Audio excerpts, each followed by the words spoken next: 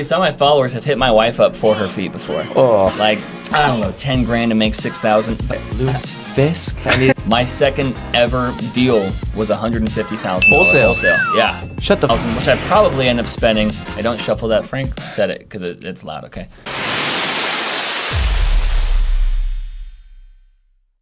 Yo, everybody, welcome back to the Mid-20s Podcast with your host, Jesse Regerin, Louis Fisk, and a very, very special guest today, Trevor Ahing, at InvestwithTrev on Instagram and TikTok. Trevor, thanks for being here. I appreciate it. And YouTube. I'm trying to grow the YouTube, man. InvestwithTrev on YouTube as well. There you go. Go hit it up, like and subscribe. Follow him on socials. You'll get an absolute ton of value. Thank you. Being for real. Hell yeah. I go there to learn all the time. Every time I hear you on Zooms and everything, I learn something. So I appreciate that, man. I was talking to my wife, actually, and she was like, are you even allowed on this, bitch? Because I just turned 30. And I'm like, I don't even rate, man. I don't even rate. But I'm with the cool kids, so I was stoked. Hell yeah. I appreciate it. Thank you guys for having 20 me. at heart and you qualify. Yeah, dude. I feel like I'm 70 at heart with a new girl, like new daughter, man. I'm going to bed at 9:30. Trust. Buddies are inviting me at Pachanga, the casino, at like 11. I'm like, dude, do you know what time it is, man? This is wild. Don't call me right now. You're going to wake up my girl. Let's go. Shh. How many times I put my shit on mute because of that, man? Absolutely.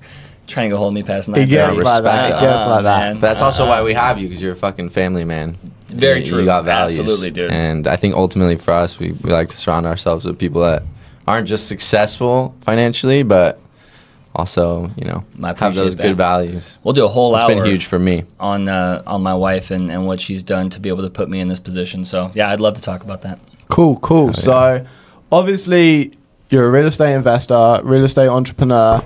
You have a really thriving community of people that are learning what you're doing, sending you deals, making money with you. Before we get into all of that, tell us about the young Trevor, who was the still young Trevor, but the younger Trevor before real estate. Well,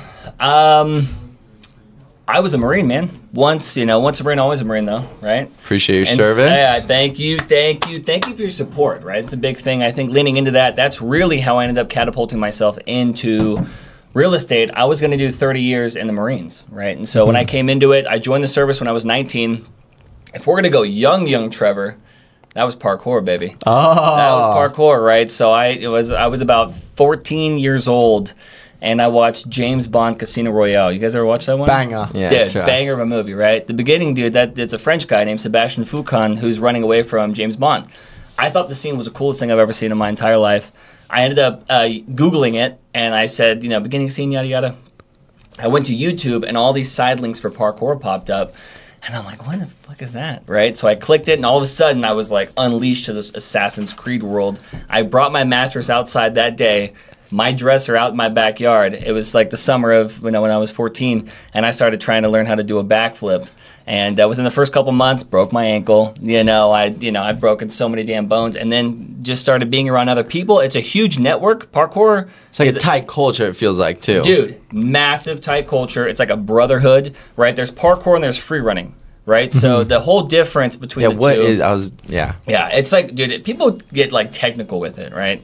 Parkour is like getting to point A to point B the fastest, most efficient way possible. That's parkour. So you're vaulting, you're getting there, you're not doing flips, you're not being flashy, you're trying to be efficient, right? Free running is very much getting to point A to point B, utilizing freedom of expression. So yeah, I'll come up this wall. Yeah, I can jump down or I can do a backflip, right? It doesn't matter, So it's a little bit of and they were two different camps. Yeah. So coming into it, I was like a truist parkour.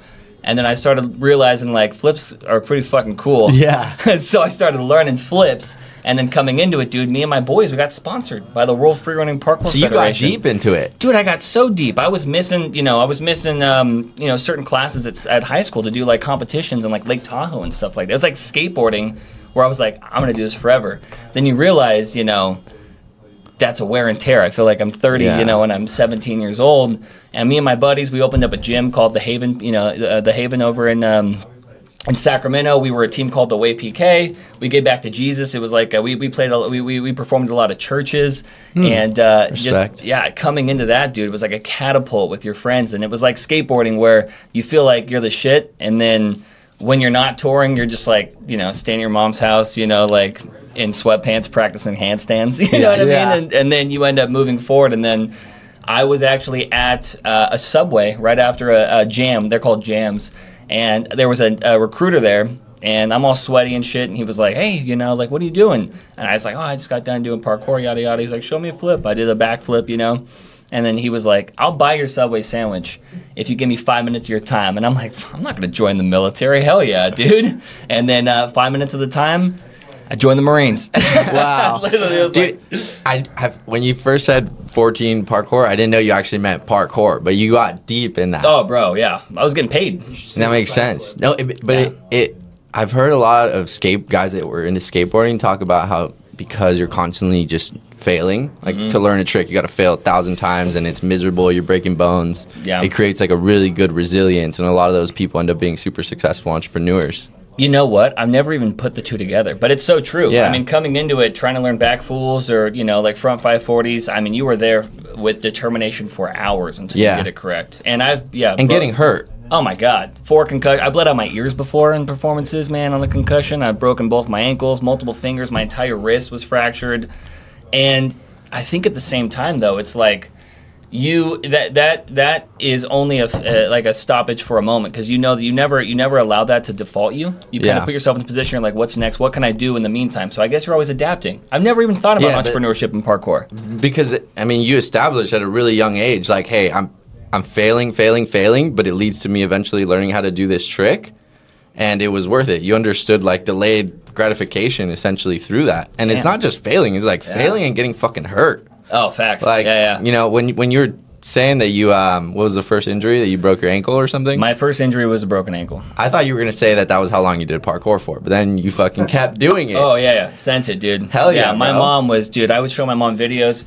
Then I got into it where it was like, I look at things now that I'm 30, and I'll look at buildings when I go back home, and I'm like, I hung off that bitch. Like, what am I doing? Dude, I have photos of, you know, the crane hangs, you know, flipping from roof to roof, 5-story gaps to 4-story gaps, and I'm like, wow, I'm just young and dumb, dude. And it was a blast, but, you know, I thought my success in entrepreneurship came from daddy issues, not parkour, man. There you go, bro. There you go, learn something new. And one of the first times that, you know, we actually really spent some time together was in Vegas. And I remember at like 8 in the morning after a night, out all night, and we just got back to the Airbnb.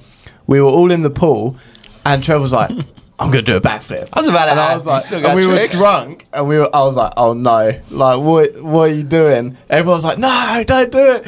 And then you just backflipped. Which makes you want to do it more. Yeah, you backflipped off this ledge into the pool. I was like, oh shit, like, that was actually good. And then I learned that you actually did parkour. So it's like I'm like a dog. It's just like party tricks. It's always after a couple whiskeys, you know. And then I was just like, you know, come on, boy, you know, like do something cool. And I love it though, you know. I'm like, dance, monkey, dance. But it was funny, dude. That same place, that was like a fat Airbnb we stayed at. It was beautiful, and they had that giant lifeguard chair. Yeah. Apparently, I gainered off that, and I broke it in the middle of my game. Yeah, dude. Apparently. That was scary, dude. That one was scary. Yeah. I feel like we were talking recently about the fact we want to learn to do a backflip, just because it's like, it is a sick party trick. I'll teach you in 20 minutes, bro. I'll do a backflip right now. Teach you in 20 minutes. Love that. The backflips are fun, but his side flip is where it's at. Yeah. The side flip. Man. Okay. You can still do it outside the pool? Yeah, I'll do it outside. All right. I'll do it outside. Well, maybe I got some nice shoes on, but we'll see what we got. Love that. So, I know that you touched on, like, even when you were doing parkour, you were amongst like a network and a community, and obviously now you have like a thriving community, Buyer Beta and Buyer Beta University. So, do you think that, like, maybe subconsciously or consciously, being involved in strong communities from like a young age inspired you to take the community to where it is now and where it's going to go? Yeah, dude, I really think, you know, that you should never be the smartest in the room. You know what I mean? And I think when it comes down to communities, right, this is exactly why you pay to not recreate the wheel. I spend a bunch of money on education, right? You guys do too, right? You always need to be a student. So putting yourself in that position, I love surrounding myself with other people initially because I yearn to learn more, right? They can do tricks I can't do, right? So hearing from them, and closed mouths don't get fed, asking how they, contort their body like that, or when they decide to tuck and all that fun stuff, it translates directly into how you get deals, what market are you in. And so when you kind of put yourself out there and you create that initiative, communities are the best way to be able to grow for free, right? Yeah. For free. My community is free. We have levels within it, but I'll tell you right now, like, you can come in front of, Cash Quick because you're coming in front of the right rooms, right? You just need to walk in, check if the door's unlocked, and if you bust in, you have some confidence. I mean, you can be successful in any community that you join. And it's not even just for free. It's also, you enjoy it. I think having that community, not only do you get information quicker and you're learning, but it's like, it creates almost a passion for it when you have people that are like-minded that are doing it next to you. I mean, we're built to operate with other people. Yeah. You do so much better. It's so much easier to work harder when you have somebody next to you that's like, I'm willing to put in that same amount of work. That's the truth. You got to lean on people, man. For sure. I even think when it comes down to communities, right? People look at you like you have, all your shit together, and that's not the case. You just know what your strengths are, right? And then you surround yourself with people who can complement your weaknesses. 100%. And then all of a sudden, you start building a team. And that team fosters a community, right? So I think 100%. Coming into that is just dynamic. It is not just me. People always do, and I get that all the time. And I'm sure you guys do too. Well, they're like, wow, look at what you've done. And I'm like, no, dude, I would be nothing. Cheers. Nothing without my community, my team, my wife, my daughter, and my purpose. I'd be nothing without them. You got to, you might know what to do, but you have to understand why you do it. You never forget that. Yeah, for sure. For sure. So from parkour, that guy came up to you, did a backflip for him, and he sold you into joining the Marines. Dude, he was actually a Navy recruiter. Ah. And I was like, okay, I know nothing about the military, bro. I had family in the Air Force and stuff, and I had my great-grandfather who was a Marine. Rest in peace, John. I love you to death, man. And he was the only other Marine in my family. But, yeah, it was a Navy thing, and what they brought in front of me was travel and adventure, right? And so I was like, I want to do both of those. I like that. I like getting down and dirty. I went to the recruiting office.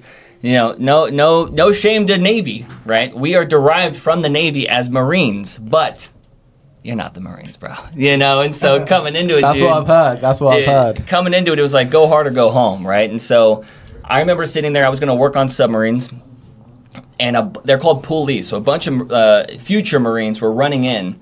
True story. And I looked back and I asked my recruiter, and I was like, how come we never do this? Like, I've been here like 4 times, and I'm the only one in the office. Like, where is everybody? And I'm like, oh, that's the Marines, man. You don't got to worry about that. Don't worry about that.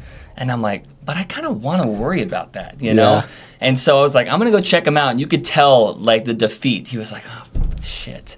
And so I walked into my recruiter's office. Staff Sergeant Godina, he was my recruiter. I walked in, and a bunch of the poolies were standing at attention to detail, spouting their general knowledge. And I walked in. They all looked at me, and he looked at me. And he goes, what the fuck do you want? And I was like, I think I want to be you. Yeah, I think I want to do this. And it was a codependent mama's boy dude. I came from single motherhood, and then told my mom. She was really nervous, but it was the best thing that ever happened to our relationship and me as a man. Right, and so joining the Marines, was amazing back in 2013. I have a brother-in-law who's a Marine, and I think I remember one time when I was super young, I called him like, I don't know how I mixed him up, a Navy or something. Yeah. He's like, not in the fucking goddamn Navy. Marine. Yeah. He's like, I'm a fucking Marine, and we're the best out of everybody. We're the best. Yeah. And I was like, all right, that's fair. I'll take your word for it. Okay. Literally. Stop hitting me. Yeah. Love that. So did you meet your wife while you were still in the Marines? What a story, dude. What a story. So when I joined, I'm a West Coast Marine, right? So they call us Hollywood Marines. You have that or Parris Island over in South Carolina. I joined, my first duty station was Quantico, Virginia, over at Headquarters Marine Corps. From there, I was attached to the Marine Security Guard forces overseas. So I was 19 and then... 19, yeah. So 19 to 20, Quantico, Virginia, and then 20 to 23, Africa, right? Africa and Europe, kind of everywhere, 16 different countries in Africa. But I was out there, attached to Marine Security Guard forces, never met my wife. We've known of each other-ish, right? That full transparency, when I was in like 10th grade or 11th grade, I had a buddy of mine who was like kind of, those buddies that are like skating buddies, Yeah. He showed me a photo on a flip phone. It was a Razor, and it was my wife. And he was like, this is my new girlfriend. I'm like, damn, she's hot, and he's like, I'm gonna marry this girl. I'm like, dude, you totally should. Years later, before me and my wife ever started dating, I messaged him. We didn't talk in years, and he was like, "You guys are perfect for each other." So it went great, right? But I was out in Africa. She slid in my DMs. Come on. Okay. And, high value man. Dude, it was amazing. And so she was like, "I hear you're coming back," and I was going to come back, get out of the Marines after 4 years. And I was going to do our parkour gym, right? We invested in the parkour gym. We were going to go do that in Sacramento. And then I had a calling to just want to do more. I just really like the service, I love the travel. And so my wife was like, well, if you're not going to come back, like, when are we going to meet? We're just talking, like kind of texting. Our time difference is 12 hours, And so I was like, you could fly up here, I'll pay for it. And she was like, down. And I was like, holy shit. That's unreal. Yeah, that's a woman right there. And I was like, okay. And now that I have a daughter, I look at her, I'm like, you will never fly for a boy anywhere outside of your state, dude. Absolutely not. But I talked to her mom, and she met my family. She actually met Frank for the first time. Frank was the first person to ever meet her. Nice. I was the validation. Yeah. There you go. He was like, I don't know, this girl might be catfishing me. I need you to, like, make sure she's real. Yeah, dude. She was that, like, good to be, like, he was like, I think she's too good to be true. She's a dream come true. You're she like came out. hitting it off over text. Dude, yeah. We FaceTimed, but you just never know. Picked her up from the airport, spent 2 weeks in Africa with her, safaris, everything. Long story short, that was the first time we met. The second time we met, I had to fly in to be the best man at my best friend's wedding. The third time we ever met was to go to her sister's wedding, and then we got married. So the third time I ever saw my wife, we got hitched, dude, in secret. Totally just full Marine, eloped. Where? In Sacramento. I was there. Maybe it was like the horniness of that marriage and the other marriage. We were just like, we got to do this. And so we ended up, we just eloped, man, fully eloped. Then we moved to San Diego together, which was my next duty station. And the rest is history, dude. How old were you when you guys got married? 23. Wow. It's crazy. I know. We're 24. We're dude. already behind. Fucking old, bro. Dude, 20, that's amazing, though. And I feel like it's so cool because to start, like, the beginning of the relationship was in Africa. Yeah. Doing so much fun shit. Like, that's what stuff of dreams is made of. But I think that, like, I even with, young marriage, I love it because at the end of the day, I think for any man, it's like you're just looking for a woman that's like really like, I'll fly to where you're at. Oh my God. Whatever you're ready to fucking do, I'm there. Let's do it. That's her mentality on everything I've done. Because guess what? I was going to do 30 years in the Marines, right? Mm-hmm. She was like, down, I love it. I'm going to support everything. Hey, I'm going to go into real estate. Fuck yeah. You're going to crush it, right? Now it comes down to, I'm going to start my own business in real estate. Of course. Why wouldn't you? And I'm like, she's pumping me up, dude. I'm like, dude, okay. That's what you need. That's what every man needs, really. And it's always optimism until she goes, but you know what that takes, right? It takes this, and this. Are you going to do all this right now? Because if not, you're going to waste my time. And I'm like, dude, she holds you accountable. Oh, yeah. Holds you accountable all the time. That's hard to come across, especially nowadays. I feel like, the society we're in, the culture, women, like, especially like pretty and beautiful women, they expect everything without giving anything back, right? Relax, Lewis. That's very true, man. Sorry. It's very true. Honestly, we always knew, and that's where I always go, understanding your roles, right? Coming from the mentality of where I knew she wanted to be and identifying the focus of what we both wanted. My wife wanted to stay at home. My wife wanted a traditional family, and so did I. Right? You shouldn't conform. I mean, if you're going to be able to mesh your worlds together, you need to understand that the longevity of your relationship is going to go down a destination, and you want to make sure that both of you want to be there. Those core things. Yeah, they're huge. And so identifying that, making it come true is just one step closer to strengthening your relationship, in my opinion. Right? Yeah, I love that, bro. I feel like every time I see you, you're always giving your wife like high praise, and I think that says a lot about you. One of my favorite quotes is, behind every great man is a greater woman. I love that. I will one up that and say right next to every great man is a great woman, because they're next to you. There you go. I agree. But they're still great. They're still great, dude. They're still great. You're going to get yourself in trouble. But I did say that one time, dude. I said, right next to me. I was like, hey, she's right behind me. And I looked over. She was like, well, I can't hold your hand from behind you. I'm right next to you. And I'm like, you know what? You do deserve all the damn credit, too, Yeah. But I agree. That's a phenomenal quote. I get your point. Yeah. Right next. But I think both. I mean, she doesn't care, But 100%. That's why you got to get yourself Filipina right there. A Filipino. So a nice little Mate, Filipino. I have a whole team of Filipino women. You never know, dude. That's what I'm saying. No, for real. And I heard this thing the other day on a podcast where, like, if you look at life like a chessboard, the two main pieces is the king and the queen. And although the king is like technically the most important piece, the queen is the most powerful piece on the board. Oh my God, yeah. And essentially, you know, women have a power over men that can't be denied. And if a woman gets a strong man like heads over heels about her, then really she can do anything she wants. She's unstoppable. Yeah. She is. She's got all the infinity stones. She knows to do. Exactly. Yeah, she knows. And I think going into it, man, and that's the thing. From the service, you know, I'm not gonna boast about it, but you know, if you were in the service with me, you'll know I had a very illustrious career, right? I was an E6 in under 6 years. I had 3 meritorious promotions. I was NCO of the year. I was staff non-commissioned officer of the year. I was fast tracking myself to be what I knew I could be, right? Oh, yeah. Sergeant Major of the Marine Corps. Yeah, I wanted to. And so coming into it, my wife knew her role. Was very supportive. And honestly, even though I provide financial support, you know, my wife has always provided emotional support. That's huge, right? Because I'm a words of affirmation kind of guy. I need the reassurance. Yeah. That's what I need, right? My wife's acts of service. So she knows you're providing for me. You know, let me tell you how much I appreciate that. And that's huge for you. And that's not an ego thing, everybody. That's just identifying how you guys, your love language is and seeing how you can build off of that. So in the Marine Corps, doing that, I tell about my day. You're working from 4 a.m. to, you know, 10 at night sometimes. Then you're in the field for weeks. I mean, you're gone, you know. So coming in there, she was identifying that, and it was great. But translating that into a business, right, when we started realizing that real estate was kind of taking over my day-to-day, she never stopped that, right? And so, and I put her through the ringer, bro. Like, I'll tell you right now. Like, we were going to do 30 years. We were going to go to Japan.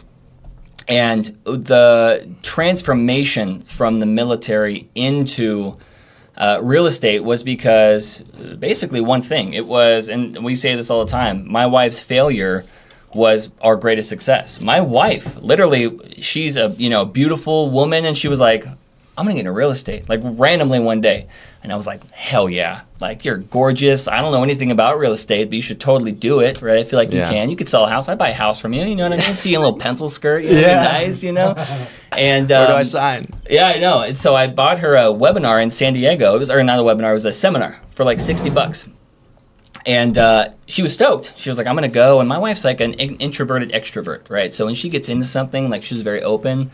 But until then, she's a little closed off. And I'm just an extrovert, right? We all are, right? And so the day of that Sunday, and it was a football Sunday. I was going to watch the football, right? Go Niners, baby. Hey, let's do it. And she woke up super nervous. And she was like, I can't go, right? There's going to be hundreds of people there. I literally can't go. Yeah, I'm like, I'm not wasting $60 damn, right? Like, you're going to go. And we got in this huge fight, and she was like, you go. Like, if it's so important to me, or so important to you, you go. Don't waste your money. And I was like, fine.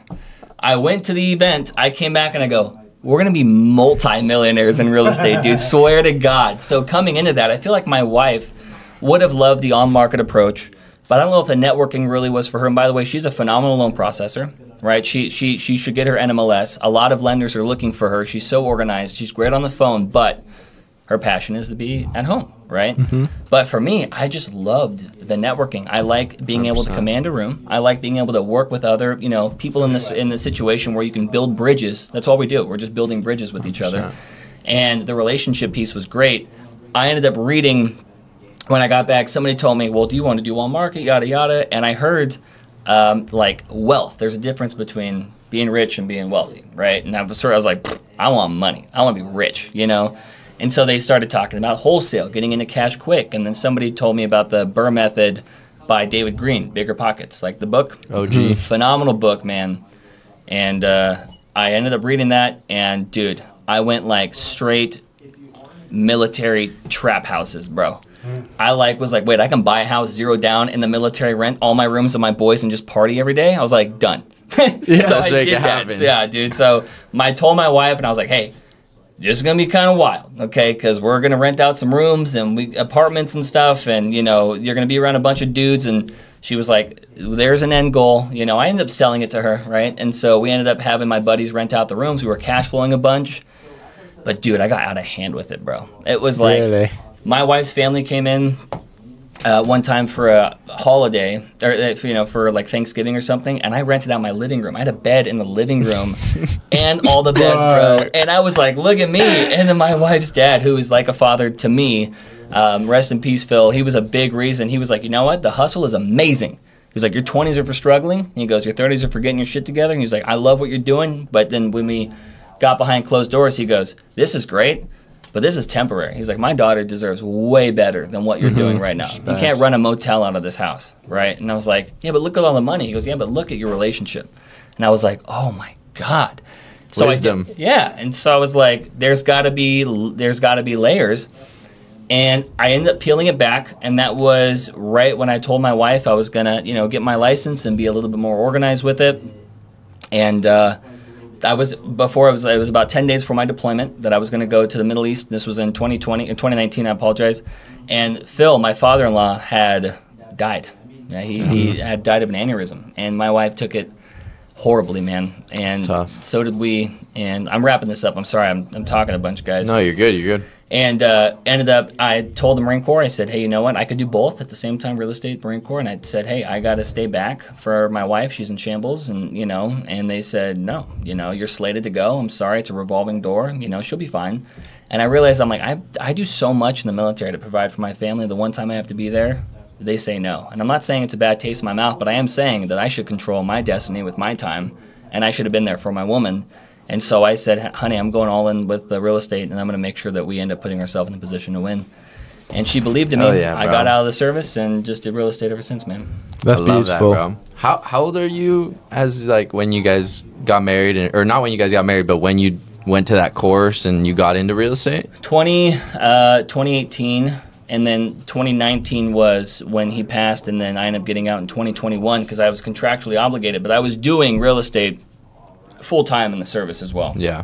Did you still have to go out when they wanted you to go out? Oh, yeah. Still deployed. I got all my credentials for my on-market license when I deployed. So that's what really set the seed, because you literally had to go. Dude. I had to go, 100%. And nowhere else you wanted to be next to your wife. And it was during COVID, right? Went over to Kuwait and Qatar over there, and then I had to do a bunch of security stuff for these congressmen, and I just felt like it was totally important. But where I was in life, I was like, this is just a waste. You know what I mean? And my wife is here. I was like, dude, right? And I keep bringing my purpose back, but that's your why. I'm like, dude, I would have loved to be out here enjoying this, but my purpose is just totally shifted, right? Yeah. So I just couldn't wait to be able to come back.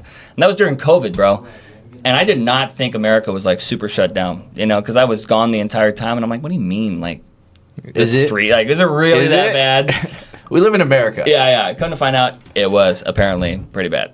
Yeah, that's crazy. I think it's so important, because your relationship, it sounds very traditional, which is what I believe a lot of men want, but a lot of women don't want nowadays. Yeah. And it has traditional roles where essentially you protect and provide, and your wife would support you in every way possible and nurture. Yeah. Yeah. And I just think this every man wants that, and throughout history that's always been the way. It's always worked. It's just fucked up how everything everyone's trying to change it now, and it's the nuclear family is not there. And that's something you guys agree. Is that something that you would want to buckle down with? That's what I'm gonna have. Oh yeah. Yeah, that's what you're gonna have, brother. I'm telling you right now, man. Yeah. You said it earlier. I just want to, have words of affirmation. I want to feel appreciated. Men are willing to go out and be working 12 to 15 to 16 hours a day. As long as I come home and you're like, good job, baby. Yeah. I'm proud of you. I feel protected. I feel provided for. Exactly. And then we're like, how far that goes? Fuck yeah, I'll sleep 4 hours. I'll go do it again tomorrow. Dude, 100%. And dude, I get texts every once in a while, and I'm working. I do my Wednesday calls, and Louis sees me on those all the time. I give my all to my community, right? I get tired, and then she'll send me a quick video. She's like, I tune in for 10 minutes, but you do these kinds of things to be able to give me a life, to be able to be with my daughter, and sends me a photo of me and my girl, and I'm like, let's run it back, again, dude, Yeah. I love it, man.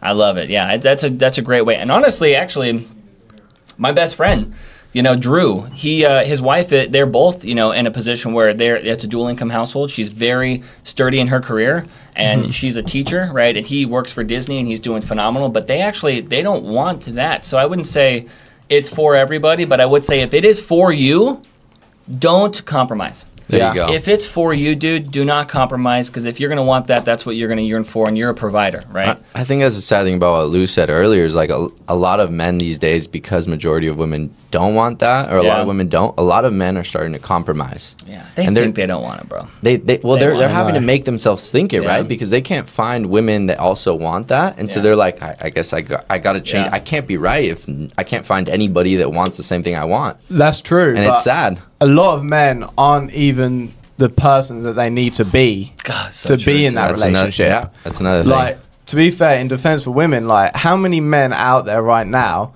are just weak, can't fucking even provide for themselves, but they still want a beautiful woman to support them and nurture them? Yeah. So it's like there's two sides of the coin always. It's so true, man. Yeah, exactly. No. You got men these days that want to be the stay-at-home dad. Yeah, bro, that's true. You know, I get that. Hey, each their own. Hey, OnlyFans pays well, bro. But I won't respect you. No, I'm just kidding. That's nice feet. Dude, there it is, brother. Dude, actually, some of my followers have hit my wife up for her feet before. Oh, like more than 10. Hey, that's what it does to you. Yeah, it's insane. But I agree with you guys completely. I agree with you wholeheartedly, man. That is huge. Yeah, for sure. So coming out of the military, you came out during COVID? Yes. No, I came out. So I got back. I got back in July of 2020, and then I got out in April of 2021. Gotcha. Yeah. But by this point, you'd had some rentals, right? By this point, yeah, I had some rentals, I had some property, and then I already was wholesaling. Right? Okay. I was wholesaling before I left for deployment. Found some success just getting in front of it, right? And that's why I hear this all the time, man. Like, it's not. I literally hate the excuse, man. When it's just accountability. You know, you're working 9 to 5. I totally get that. But from 5 to 8, what are you doing? You're home, right? What's more important? You know, because I'll tell you right now, mine was sitting my ass in front of Podio, where I had 2 VAs calling, and I would get in the front of 3 or 4 opportunities, and I would call them every single day, and it just creates consistency. Small wins are going to create big things, right? And so I did that for months. And then my very first deal, when I got back from deployment, was $6,000, which I probably ended up spending. I don't shuffle that. Frank said it because it's loud, okay? I probably ended up spending... I don't know, 10 grand to make 6,000, but then I got spoiled, bro. My second ever deal was $150,000 wholesale. Yeah. Shut the fuck wholesale, up. Wholesale, bro. In Fallbrook, California. Wait, wholesale fee. Wholesale fee. How much was it? 150 grand. I'll show you the HUD. And for those that don't know, if you're in wholesale, if you've been in wholesale for some time, you hope for a lot of people that have been in it for years still haven't had a 6-figure fee. Including us. So, yeah, that's why right now I was like, shut the fuck up. Your second deal, you got to fucking... 150 racks. And I literally was that asshole where I told my wife, I go, this is easy. We're going to do this every month, babe. God. One deal a month. Brother, one deal a month was solid. And then you come to find out, not easy, right? And it's like recreating the wheel with it. And so so as I got in front of it, luckily, I was around the right people, and I paid $5 grand for a mentorship. Garrett Long, he's actually a great friend of mine. We did multiple deals. He's a huge private money lender with my business now, but it's because I stuck with it. And he said, reinvest, bro. Like, what are you doing? What are you going to buy, right? And I'm like, yeah, you're completely correct. So we put some money in the savings, paid off the credit cards, all that fun stuff, and I reinvested. And then in order to do so, you get in front of better leads, right? You start qualifying more, start vetting correctly, you start being more confident, and then identifying that if it wasn't wholesale, which was mainly my business, I was going to list it, right? So I got my license. I was like, fuck it, I'm going to list it. And that's the segue to Novations, because I was listing all these really shitty houses because I didn't want my lowball offer. And I was like, well, let's just put it on there. I'll discount my commissions, yada, yada. So I got my license, and I'm getting listings, yeah, but they're homes nobody wants to buy. You know what I mean? And so there was an Air Force cat one time, and it was while I was still in the service, and it was like a Saturday. I went to their house, and it was worth $400. I thought I was going to give them $260, right? But they needed $300. Like, they needed $300, right? I think it was like a loan thing, and kind of like the Alabama deal, right? Yeah. And so I was like, God damn it, I'm gonna have to list this home at like $330 because the floors aren't even done, and I'm not hating, but their kitchen, the hardware for your kitchen, they were all different color roosters. Like, it was like a weird. You love that. Yeah, it was like super, Quirky, yeah. And like so every other month they went and got one. Yeah, dude, I know. Like, here you go, and it is what I actually kept a couple of those. They were in my office, and I luckily Pace Morby, man. Shout out to the legend, right? Trust. Shout out to Pace. I was watching a video on the way there that just came up, and it was introductions to Novations when Pace was in front of a board. And he was discussing Novations, and I was like, okay, well, who's gonna find those deals, dude? It was the universe, bro. And so I went there, talked to this guy, and he goes, well, it's going to be vacant. right? He's like, I have to leave. I'm PCSing, which means permanent change of station. Like he's leaving where it was in Rosamond, California. He was Air Force. And I was like, okay, I could list it. You know, he's like, all right, but I need my, like, okay, you know, that's fine. But, you know, if you list it at 330, what am I going to walk away with? And I just told him, I said, yo, why don't we do a novation? Right? And he goes, what's that? And I said, look, let's not worry about this. Why don't I pull it? I don't know. Hey, dude, I'll tell you right now, this is my exact conversation, bro. I was like, oh, you know what a novation is? I was like, wait, what is a novation? I was like, I'll guarantee you $305,000, right? You want to walk away with 300, right? Because my cash offer is here. Why don't I give you 305,000? Why don't I come in there? I got an entire crew. I fucking know nobody, right? Nobody. And I was like, I got the funding to renovate this, and I did, but I don't know what I'm doing, right? And I was like, I'll fully renovate the home. Any appreciation I create through the renovation, right, I'll take as a fee. But when I list this, I'm also going to pay for my fee, the buyer's agent fee, as well as your closing costs. He was sold. He was like, how long is this going to take? I said, I could probably do this in 7 to 10 days to get it where it needs to be and put it on market. And he was like, if we can get done with the next 4 months, I think we're good. I was like, oh, guaranteed. Went in there. He ended up dipping out. He went to Starbucks with his wife. And I said, let me walk the home and take some photos. I called my buddy Mark, shout out Mark Baxter in Arizona, who I served with, right? And so in Virginia, no, North Carolina, apologize. And dude, I FaceTime, I was like, what? Bro, you're a contractor in Arizona? Like, what the fuck am I doing, you know? And he goes, oh, bro, get me out there, give me $11,000 and some Bud Light, I got you. Flew him out here. We ended up flipping that home in about 14 days, put it on market, sold $5,000 more than asking. I made 70 grand. Did you sell at 405? Dude, 405. 405. Wow. And it sold, and I was like, wait. What did I just... Wait, dude. What is this? And gave him a big piece, gave my buddies who were also in the service, you know, a chunk of it. And then I was like, there's something with this. I actually thought I invented it, okay? Yeah. Because Pace does equity protection novations. Like, you don't really put money into it, but you arbitrage, you put it on the market, and I go, but you could do this. And so I was like telling everybody, right? I was like, yeah, I started doing deals because the thing is, once you do that one, and the buyer's agent on that deal is Danny Mack, who's a luxury agent in Los Angeles. He's also a huge private money lender with me. He's done 3 novations with me. Because he was the buyer's agent, he looked at the settlement statement, he goes, what did you do? Yeah. And I was like, I did this. And he was like, I want to do that too. So I started networking right away. Or I was like, I'll do another one. Like, you know, how can we work together? He was like, I'll list them. I was like, do you have any money? He was like, yeah, I got like 20 grand. I was like, well, I need that for another novation. And dude, from then on, it just became a great relationship. Now I can use other people's money too. Dude, I was like, wait, what, dude? Yeah, I haven't put it blows my mind when it comes down to it. When you start kind of pioneering these things and you can really focus on the layers of it, people, you know, they believe in you, which is huge. The very first time I ever borrowed money for a big deal was my mother-in-law, and I wanted to match her 30 grand, and she goes, I believe in you 100%. She gave me, and she's never taken her money back, and we've done multiple deals since. Apple doesn't fall far from the tree with your wife, bro. She's savage. You know Violetta, my mother-in-law. Yeah. Man. No, but you're right about that. Like, it goes well, because when you said the $150K fee on the wholesale, I was like, man, I love that happened for you, because it breaks my heart when I talk to like wholesalers or more so like flippers, like real estate investors. I hear it more commonly where their first flip, it doesn't go right, and then they're like, I'm out, I'm not gonna do real estate. And it's like, it's just so unfortunate, because if they would have had the first deal be successful, they could have had the next 6 be negative, and they would have pushed forward. I know. And that's also same thing though, man, which is rude, but like good. Yeah, because you don't have the fucking stomach for it. Yeah, like, exactly. Good, like get out. Yeah. You know, just due to the fact that, man, like, if you want that bi-weekly, which I've had partners, I've had friends who are like, man, I want consistency. Like, Trevor, what are we doing? I'm like, brother, we're chasing cars, baby. Like, we're trying to find out what we got. You know what I mean? If you can't do this,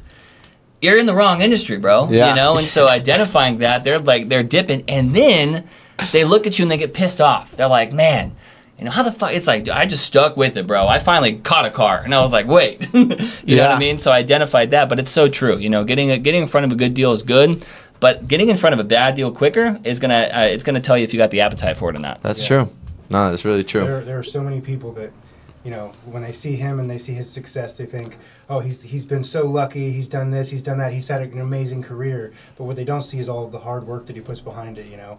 For sure. My God, this is my pay hat man, everybody. By the way, dude, it's true. Yeah, it's you know, it's unfortunate. You gotta not pay attention to that noise. But I truly, thoroughly wish everybody who has followed my journey nothing but love. But I have been in situations where it is unfortunate. You got to make hard decisions, dude. Yeah. Your team grows, and then you realize, you know, this isn't for you. You got to make those. You got to be the bad guy. But you know, the harder you work, the luckier you get, right?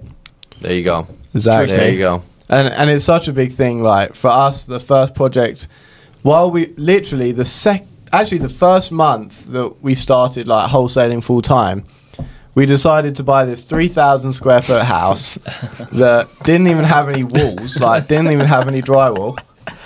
We took out a hard money loan, not realizing. What year was this? Like 2021, no, 2022. Okay, we're gonna prove our resilience off the bat. Yeah. Took out a hard money loan, not knowing that to get the draw, we had to front the rehab. So we thought they just gave us the rehab money. So we were like, oh, this is great. Like, money, please. Like Parks and Rec. Money, then I'm like, please. I'm making the draw request. Like, right, I need 50 grand like for this. They're like, well, show us the proof of work. I'm like, what? We haven't done it yet. That's why I'm requesting the money. I can't send you photos of shit I haven't done yet. And they're like, well, no, you have to do the work first and then you get it. I was like, fuck. And by this point, we've done like 3 wholesale deals and we're like, where are we going to get this 3 more money? than most, man. 3 more. What was your guys' first wholesale fee? 3,500. Our second one was also 3,500. And then we had a 10K-er. Yeah. Oh, and then we were like, baby. woo! 10K. What's your guys' biggest wholesale? 38 grand. Yeah. But that's still a great wholesale, man. We were about to have a $70,000 one on, but that's the one you were showing me, right? No, that one's gonna be good. But that's a double close. But the funny thing about this one, so we get a property locked up, and that's what inspired us to do what we're doing on this one. It's like little market in Indiana, and you don't have a lot of sales comps just because there's a short supply of demand of inventory. But we realized properties, even though a lot don't sell, it's because there isn't many houses. There's 2 streetlights here, but every property that goes up goes pending in 2 to 8 days. We're like, so what's going on here? Obviously, it's a really desirable town, but there's no inventory, and so we end up throwing it up for. I think we had it at 70.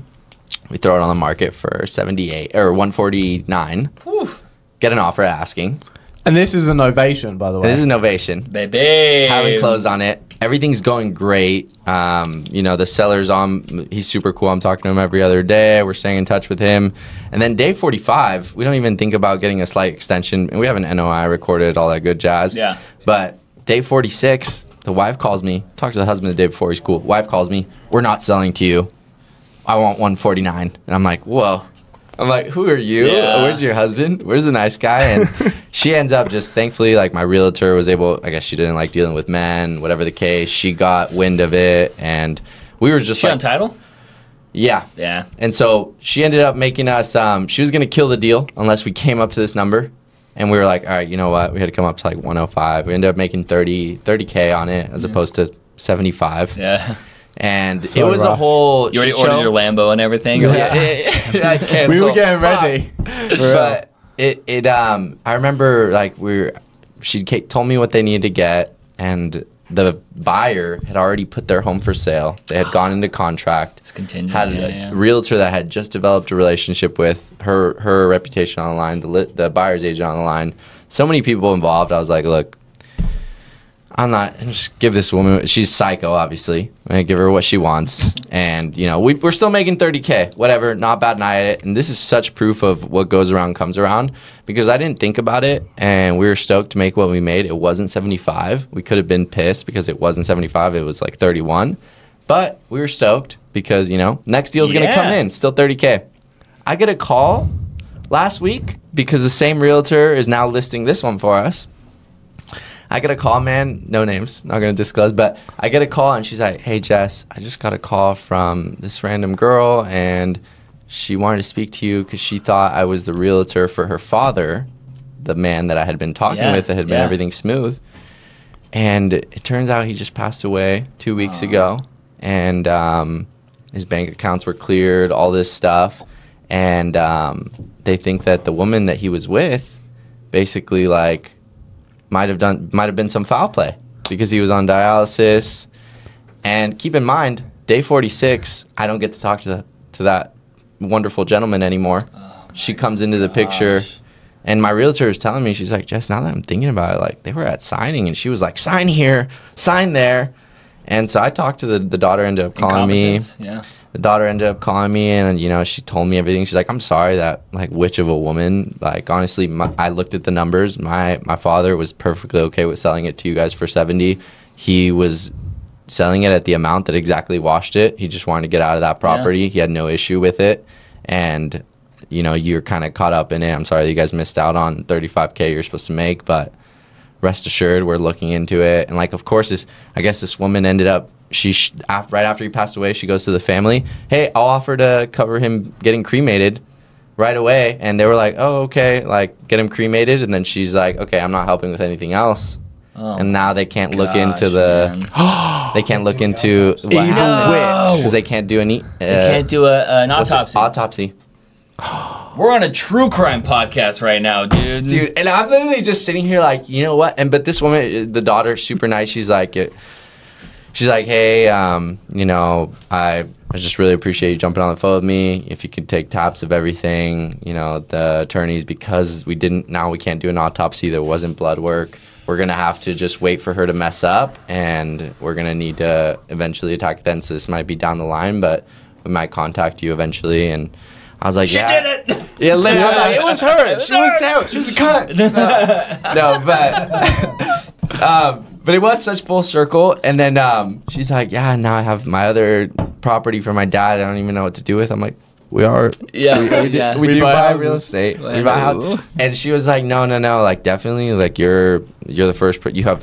I'm telling you right now, you have first dips on that property, because you know relationships, brother. And that's what it comes down to. You know, you do good by everybody, and it ends up coming back around. We serve a just God, and I love that, man. It was such a reflection point, because I looked back and I was like, I remember how happy I was to think like, you know what, this woman's really like coming at us, but I'm gonna come up to an amount that is pretty absurd, because everything was smooth until she randomly came into the picture, and now I can't even talk to this guy I had a great relationship with. But whatever, you know, you reap what you sow. Didn't think about it, and then I get that call a few weeks ago, and I was like, what was his name?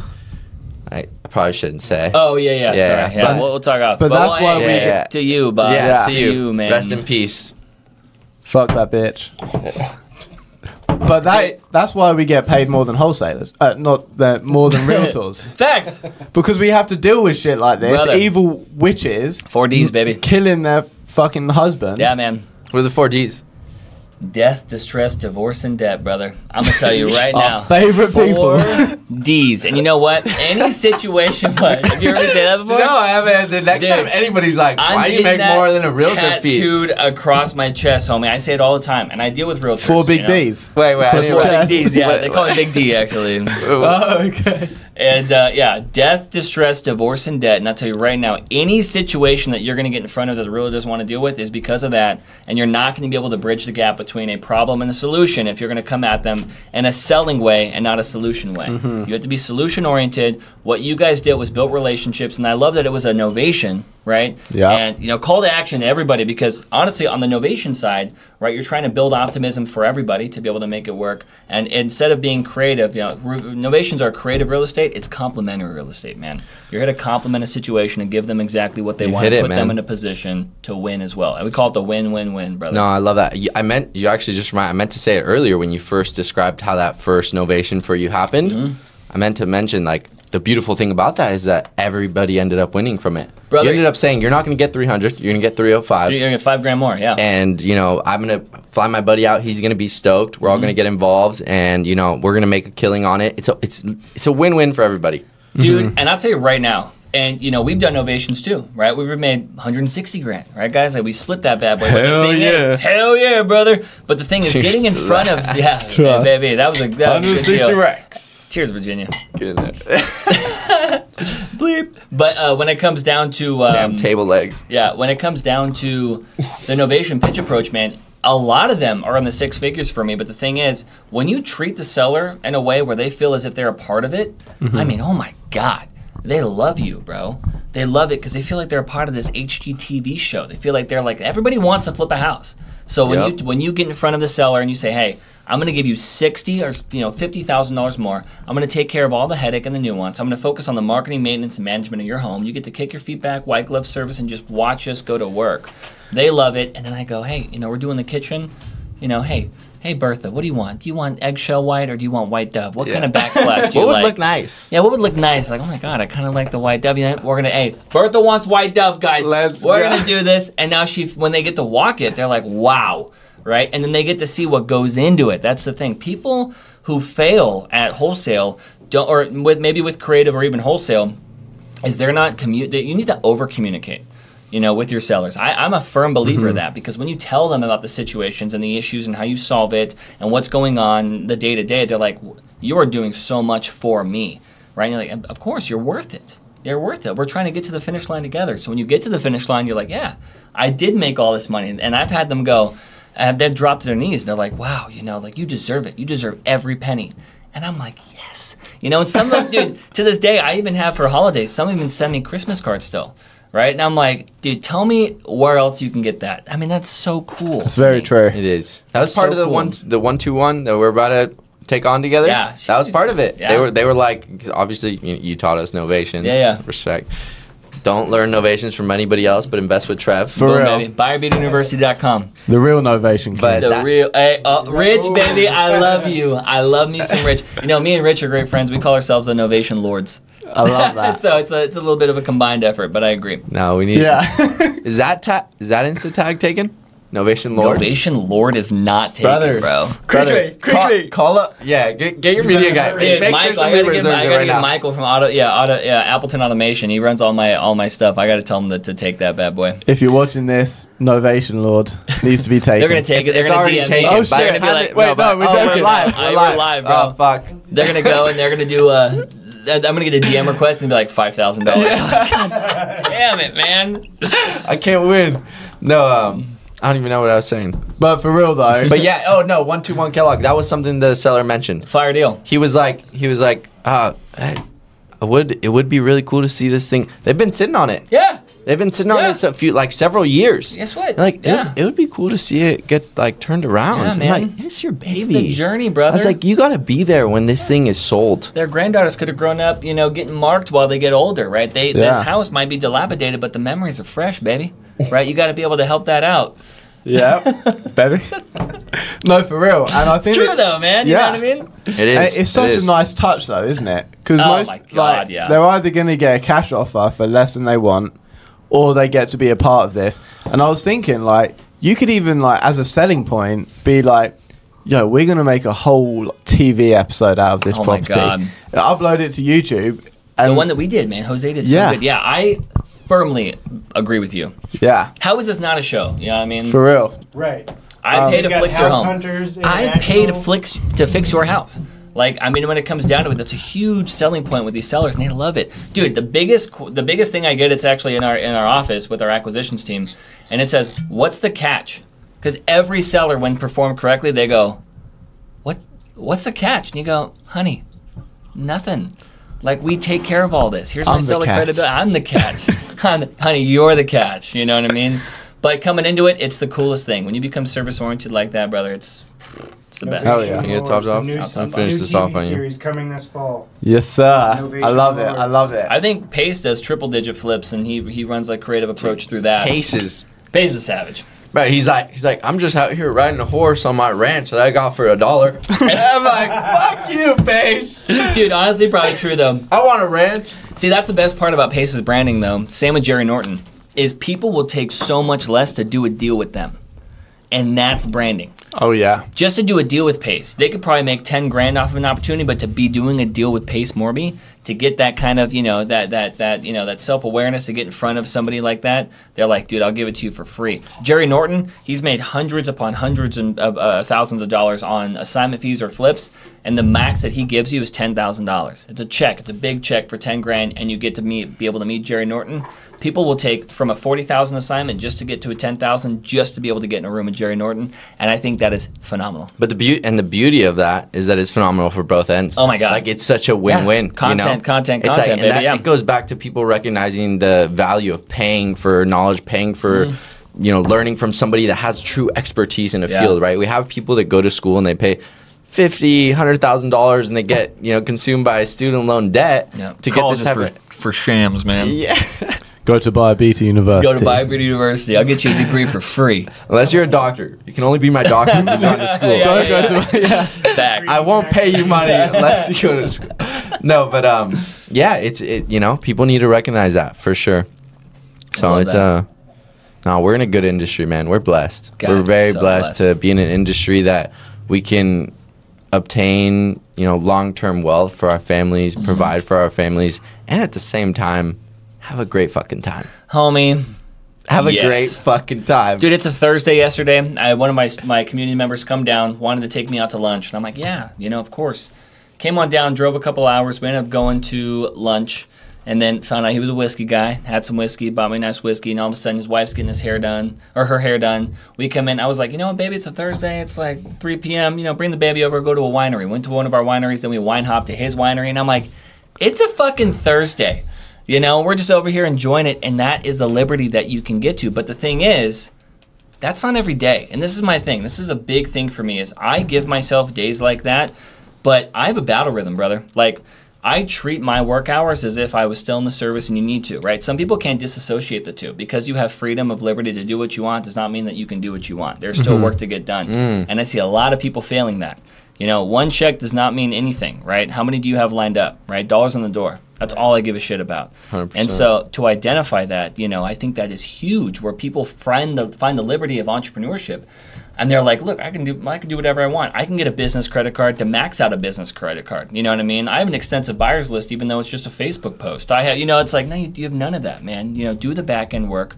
You need to be able to have the Oz behind your wizard. And you got to be able to focus on what's important, and that's being able to buckle down and fucking do the goddamn thing. Fuck yeah, bro. For real. I want to make sure I wrote that right. Did you say because you have the liberty to do what you want does not mean you? I'll tell you right now, I never know what I say. You do what you want. My team does that all the time. My team always says, "Yeah." They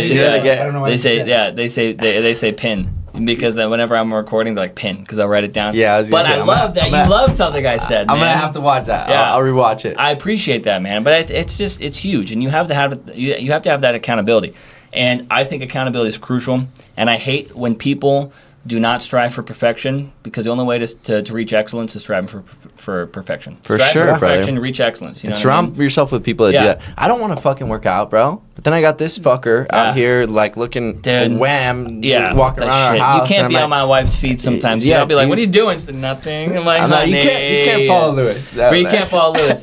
Dude, it's so true. Actually, I had a mentor one time because I came from the Marines kind of ripped, right? And they were like, bigger pockets, bigger waist. I'm like, yeah, right. And I'm like, I'm a chubby fuck now, man. What the hell, dude? My wife's like, but I love you. I'm like, you're the problem, dude. My wife just cooking great, making me happy. I'm like, fuck. But you know what? I'm like, I'm a dad. We're going to Hawaii, and I'm like, I wish I could be a little better, but I'm going to Hawaii, brother. It is what it is. Yeah. But no excuse, by the way. I just said accountability. I'm like, but I'm a dad. It doesn't matter. It's so true, dude. You look good, bro. I appreciate you, man. I appreciate you. I think, I think that's absolutely crucial. I think the accountability piece is huge, and honestly, B players, will hire C players. So that's why your whole team needs to be A's. Right? Yeah, for real. And I think that a lot of people get into real estate so that they can make that one deal and then go to the beach for, a couple months or for the rest of their lives. Yeah. But that's honestly one of the reasons I started. Actually, the main reason. But if you're doing it right, and if you're treating your brain right, if you're studying, if you're always growing, learning new things, what you'll notice is as you progress through the journey, that isn't the goal anymore. No. You'll be in that position by focusing on the actions, right? Yeah. The goal is one thing, and then you focus on the actions that will lead to that goal. So you'll naturally be in that position if you focus, work hard, do all the things, but then you don't even want to do that. Dude, it's if you're doing it right, you don't want to do that. Not goals. And the day that you decide to retire is the day that you start to die as a man. That's what I found. Dude, dude. Two things on that. I was talking with Brandon Turner one time, little name drop right there. Yeah, I was right? going to say, with Brandon Turner, and he was casually. great. It was getting in front of some great novations. The community ended up making a little over 7 figures gross, right, on deals. And I told him, I said, now if I make this, I'll be okay with this. And he goes, okay, so you're focused on what you want to make to be okay with it. He goes, but how much can you lose to be okay with it? And I'm like, damn. Like, how much could I? Like, if I had a down quarter, how much could I lose and be okay? How much could I be sturdy with it? And that's the difference between being rich and being wealthy. Like, you know, and coming into that, I'm like, wow, this dude has thousands of doors.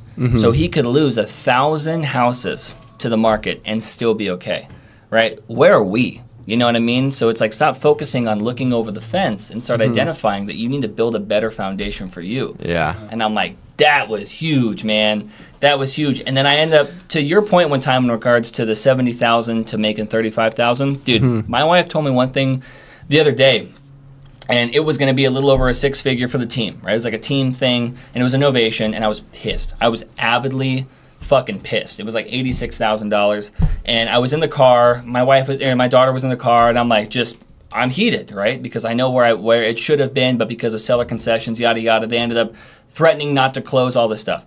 And I was mad at $86,000. That was going to be net to the team.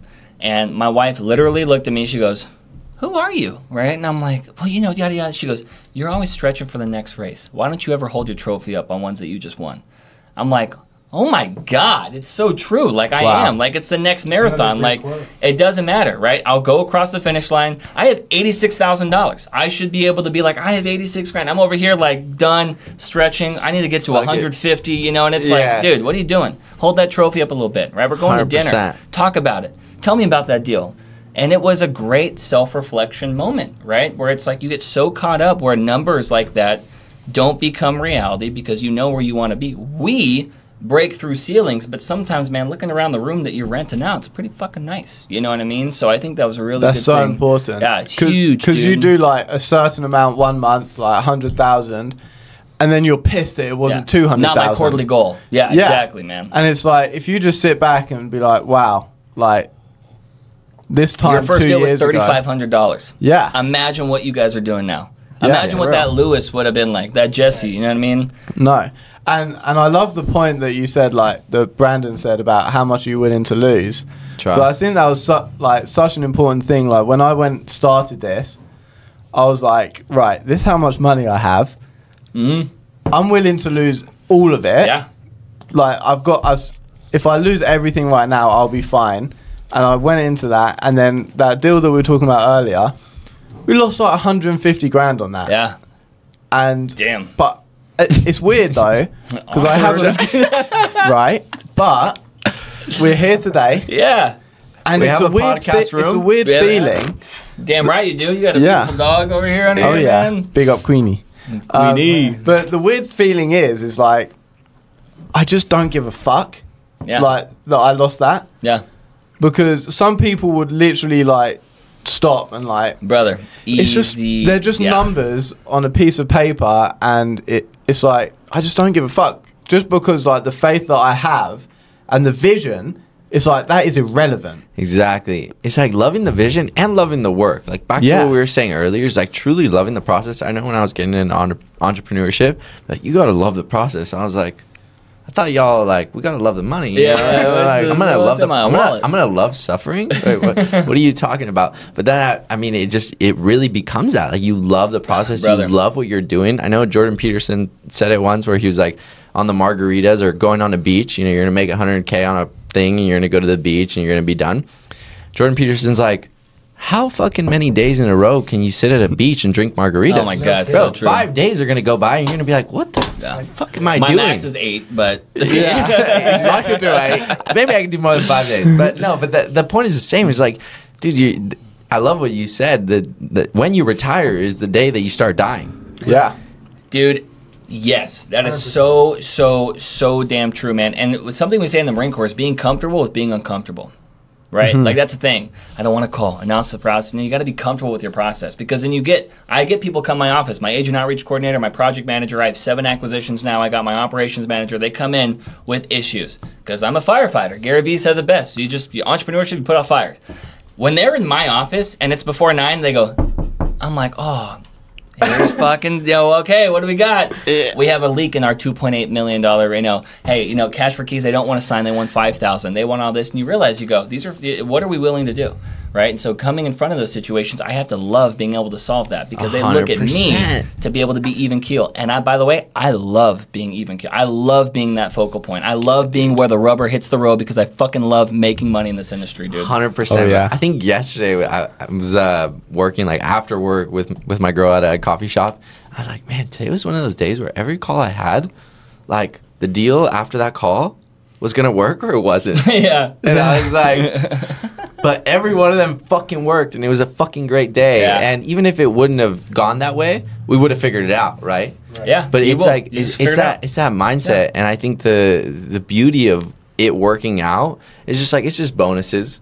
Yeah. Because you love the process. You love what you're doing. So true, you know that you're passionate about what you're doing. You know that you're doing something every day. That's your appetite, baby. Exactly, that's the appetite that you have, man. And what we're doing every day, it's like it's not like we're screwing people over. It's like it's a win-win for everybody. Oh, yeah. And which is such a cliche statement, but it's beautiful to be in real estate. I love that story you gave about your first novation, where truly it's a perfect example of how the seller was able to obtain what he wouldn't have been able to obtain. You were able to discover something that was going to just propel you into the next 10 years, 20 years of your life, something that was going to help you grow a culture, a community of people that were passionate about this and that just wanted to be involved and that wanted to play a role in it. And so, man, I want to go run a fucking marathon, man. Dude. Yes, baby. I love that. Hell dude. yeah, for real. And to feed off of what you said, dude, what did you say again when the day that you retire is the day that you start to die? Yeah, as a man, for sure. As a man. And then I have one as well that my gunny ended up telling me when it came down to legacy, because I told him I was leaving the Marine Corps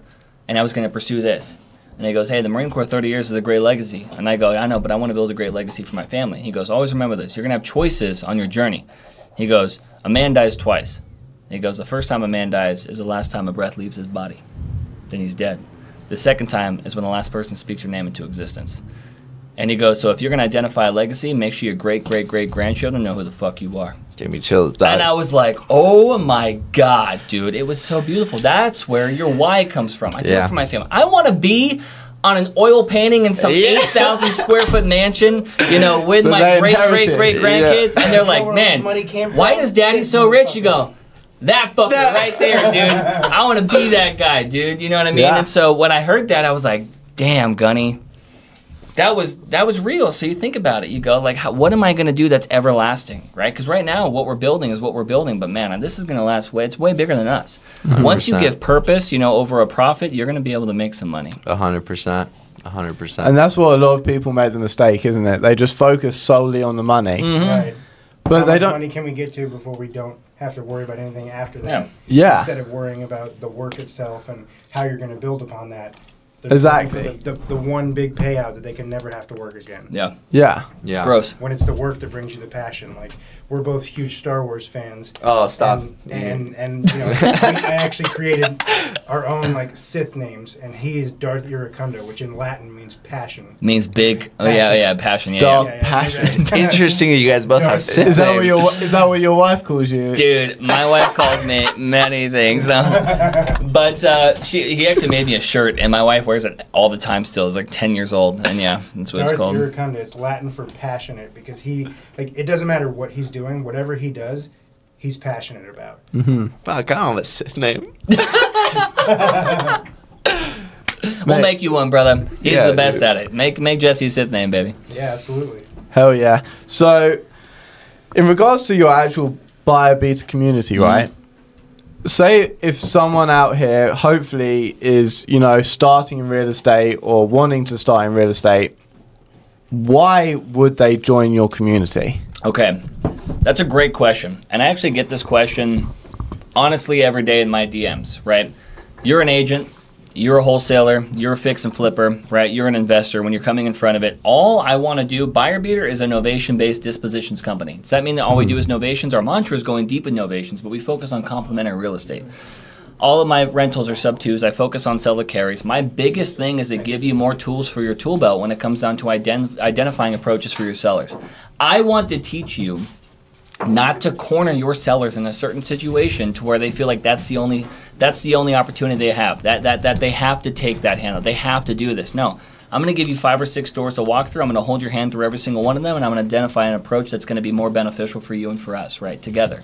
So buyer beater, the name itself is to allow you to become to be able to beat out other people's offers due to the fact that you're going to provide a solution that's going to be more beneficial for your homeowners. That way when they look at you, they go, wow, you're here to do more than just buy my home. You're here to do more than provide a service. You're here to obviously be able to help me through a situation. And that's a big thing. And how do they get paid? So when it comes down to buyer beater, let's just say baseline, right? You're a wholesaler. What I always say right now, most of your audience is probably wholesalers, people that are getting into real estate investing, right? If it's a wholesale deal, you should do the wholesale deal, right? Because you can get paid within 21 days, right? Your due diligence is good. You can get in front of 10, 20, 50, whatever thousands of dollars that you can get in front of. My whole approach with my company is to focus on taking the deals where you build good rapport with your homeowners.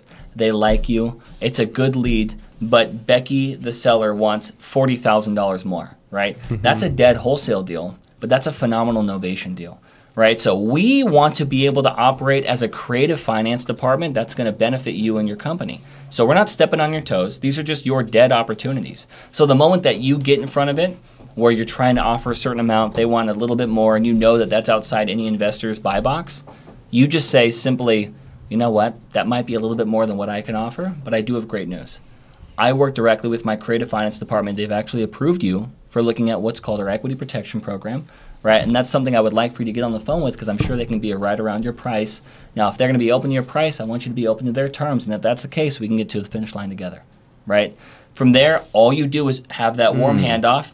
You pitch that out. You get on the phone with my acquisitions with that seller. We come in and close the deal on behalf of you, and we have 2 ways. Right? You and I, we've done the way where you guys are credible in the sense where it's like, hey, we'll bring in some funding, we'll bring in the deal. My biggest thing is if you find the opportunity, we will fund it. So if you bring me a novation, we will fund it. We've put in $6,000 to a deal. We've put in $160,000. The most I put into a property is $298,000. It doesn't matter. It just matters on, obviously, when it comes down to close of escrow, we take on the risk and the liability. If you bring us a novation deal, we attach you to 25% of the net proceeds, right? If we bring in all the funding. Now, a lot of wholesalers, which I've identified, is people in our community. We're about 300 strong now of avid, around 18 submissions a week. People are really coming in front of it. Great questions, amazing community. So if you guys want to be able to join, I highly recommend you guys becoming a member, because these people are popping off. And they want money quick, right? They're wholesalers, right? These are dead deals. So I could attach, you guys have the stomach and you guys have the manpower to be able to go 3-4 months without getting paid, because novations take 90 to 150 days. Welcome. Sellers, if they want their higher price, they need to be open to you buying their patience, hence what I do. If they want to be able to close quickly, welcome to a wholesaler price, because we can get you in front of the lock. You can't have your cake and eat it too, right? Exactly. You cannot. So when you identify the approach, you push it over. If you give me a deal and it's an equity split opportunity for a novation, I pay you $5,000 up front. Right? Doesn't matter what we make, but you can give me 4 a month. You can make 20 grand a month with me. I don't give a shit. Right? But the thing is, if you want to be attached to the nuance of novations, you can make 25% net. If you would like to get paid out quicker, which a lot of people do, they go, hey, Trev, here's a new novation. We end up going, here's $5,000, right? And we get in front of great opportunities that way. And by the way, you could do both. It doesn't matter. As long as you're a community member, we're over here trying to make everybody win. But, dude, I mean, shout out to buyer beaters. I mean, I think a big problem is, like, with the wholesalers is they are so in that I want money quick mindset. Like, they get into wholesaling because of that. It's like, I think I really would love for wholesalers to realize the value of, first off, specializing in something, and then having a relationship with somebody that specializes in something. Because sure, we're in a position now where we could probably say certain novations that involve rehab, we could just do the novations wholly ourselves. Yeah. But it's like our focus is wholesale, and when you have a direct focus, it allows you to grow so much quicker. And if we have a novation deal, the first person I'm calling is Trev. Relationship based. Exactly. That's perfect. Why the hell am I gonna fucking waste way more time on something that my brother specializes in and that I know he's gonna have the highest probability of success in?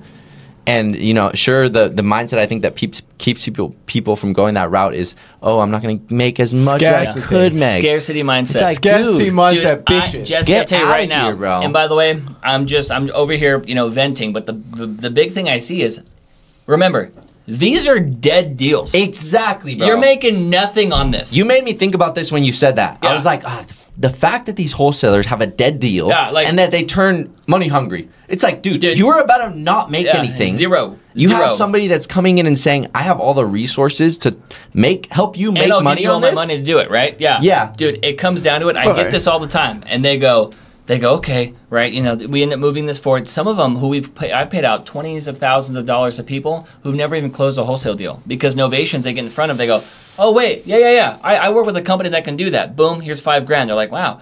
Dude, so when it comes down to that, I agree with you wholeheartedly, man. And so when it comes down to the dead opportunities of these deals, to be able to transition the entire liability, all of the insurance, the back end of what we have, yes, welcome to being able to be congruently working with me, right? You provide the opportunity, I move the opportunity. Now, if you want to provide half of the reno cost, and we provide half, that's skin in the game. We'll go 50-50, right? Now, it all boils down to the wholesalers, and I get that all the time. And at first, I was upset. At first, I was like, maybe we should. And I'm not going to lie. Then I come down to it, and now we start doing 76-plus deals, and I go, no, like I know what I provide, right? Like I know what I'm here to do. They would be making no money. Yeah, zero. You know what they could do? And I tell them all the time. I say, hey, right, you know what you could do? You cannot do a deal with me.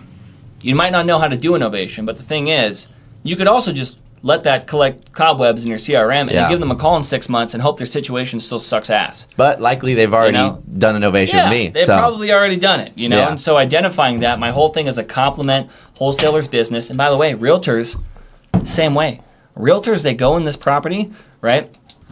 One thing that I want to mention is realtors. I absolutely love working with realtors. You're a realtor, brother, right? Yeah. Realtors, when they have a great creative mindset, is phenomenal. But realtors always say they have a fiduciary to their seller. They need to have a fiduciary to the seller. But they always have a fiduciary to their pocket, okay? They do. That's fact. How can I benefit realtors? Well, you can list a shitty home that's going to sit for 90 days. That's vacant, where you're going to get lowball offers and seller credit, but the thing is you don't want to get in front of the seller and tell him that he wants too much, so you just kind of cower down and sign a listing agreement to put this on the market and see if the market's going to be optimistic. Or you could do a novation. Realtors right now have always, I know we get a bunch of submissions from realtors, but they walk in and they go, damn, if this thing had 40 grand, it could be worth like another 80. We're that 40 grand. Just go in front of your seller and go, you know what? I could list this. I had a full commission. I can get this up there. It's going to sit for a while. But actually, I work with a creative finance department. They'll come in here. They'll fully fund everything. Why don't we just make this thing 2024 turnkey? Any appreciation they create through the renovation, they'll keep as their fee. They'll take on the risk, but at the same time, you're not going to have to pay my fee. They'll pay your listing fees and your buyer's fees. And your closing costs, they'll cover that too. It'll sell probably within 6 weeks, including the renovation time, when this is going to sit for 3 months. Yep. Sellers go, what do they say? Where's the catch? Yeah. Right? There's no catch, man. If you can pitch it correctly, you can get in front of a lot of opportunities. I'm telling you right now, and that's exactly what we're here to do. 100%. Compliment you and your business. Like, am I on a TV show? Is this a TV show? I know. Yeah. 100%. Where's my Yeah, exactly. Literally. Man. Exactly, dude. So everybody wins. So, obviously, I was on your Zoom yesterday, and you mentioned, like, start making 10 calls a day, right? And you'll get in front. So, how many, if someone's starting new, right, a realtor or a wholesaler, how many calls do they need to make to, like, the certain type of property, whether that's been sitting on the market for 60 days or motivated to sell or whatever? How many calls do you think they need to make to just pass the handoff? 11. 11 calls. It is on average what we get. Our KPIs, key performance indicators, which you need to track.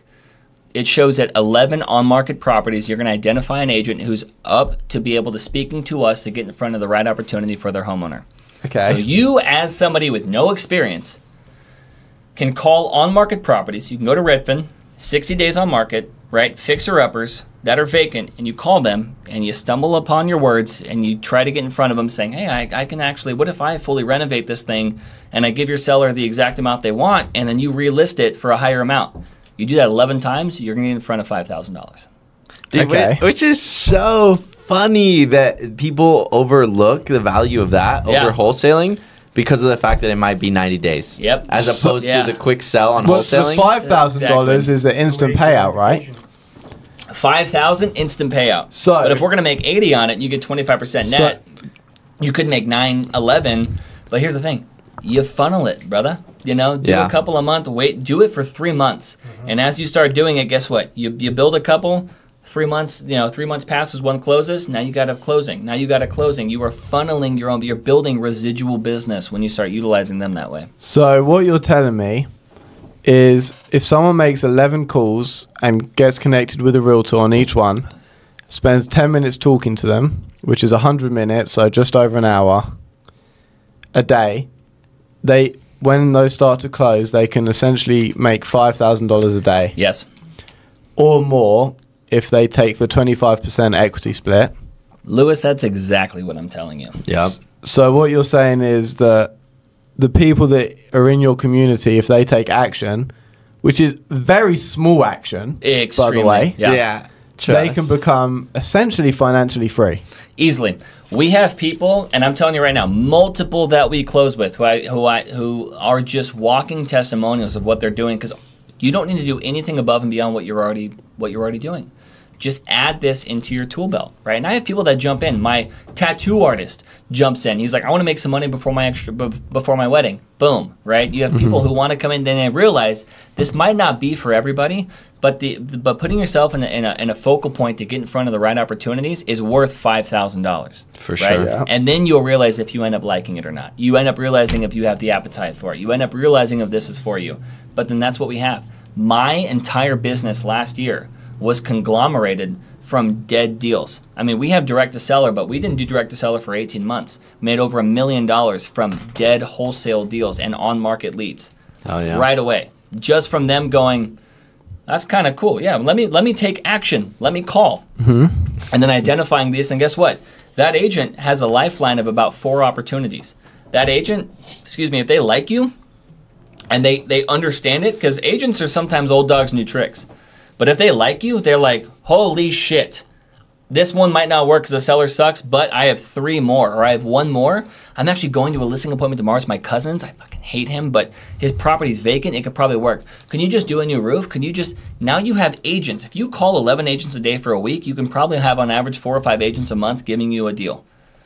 That's another key. The lifetime value of a relationship. Lifetime value of realtor relationships. You're not only calling 11 realtors to get one, but you're also now creating a pipeline of realtors that are going to be the one that works out or the one that understood your pitch is going to eventually come around and be like, holy shit, this would be a great deal to make for me to make more money with them. It's like a light bulb, and they go, well, can this, and then all of a sudden they're intrigued. How?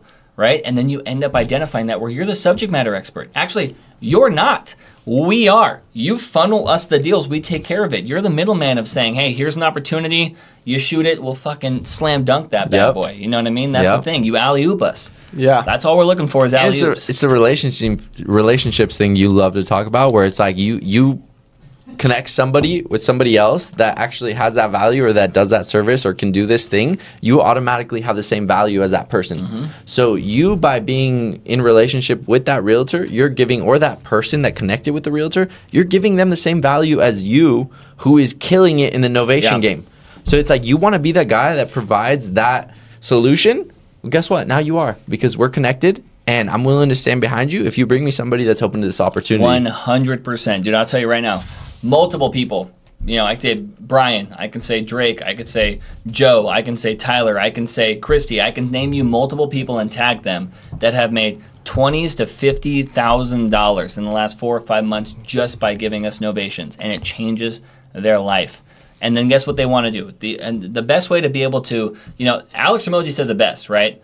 Give, and you will receive. All they want to do is give you education, give you free content, give you everything I need to be, or everything you need to set us up for success, because if my plate's full, yours is overflowing, right? That's a big thing for me. I want to come in abundance. And that's what I think Buyer Video University does. We give you education in abundance. I mean, what's more abundance than you having a dead deal that makes $0 and it now being worth money? Yes. You can make $1, you make more money. I agree. Exactly. But you're honestly, making $5,000 on average. And real quick, not toot that horn, but dude, if you're gonna wholesale Chino, right? What would you guys wanting to make for Chino for a wholesale if you were to wholesale it? Probably like 50 or 60. Yeah, and then you end up making 80 plus, right? And we would have had to get it for like What did we pay that? Exactly. 400 we paid her. So the thing is, what was your wholesale offer at? Like 330. So you gave your seller $75,000 more and made $30,000 more on top of an assignment fee. Exactly. What are people doing? Well, no, I mean, technically it would have been a dead deal, right? Because we wouldn't have been at the amount that they needed. Exactly. It's like, it would have been 50, 60 based on getting in at this price, but we wouldn't have got in at this price, right? So it's like, maybe a wholesale fee if we understood the Novation route, like, because then that's a route now that we go as well as wholesalers. And I love that, okay, man. we can set up deals as wholesale, and we can move them as wholesales. Because, you know, like, that's also an option. And so it's like just adding to your knowledge, adding to your understanding. And so, because I was on the phone yesterday with somebody that wants this this property, the one that we're looking at in Arkansas. And they want it really bad, been calling me every day. And they're aware of a Novations, so they know that I have it set up on a Novation. And I was on the phone with him. I was like, look, dude, unless you can get me a $20K fee, I'm just going to novate it with our partner that we're, you know, like, partnered with, and we're going to bring some capital, they're going to bring some capital, we're going to be 50-50.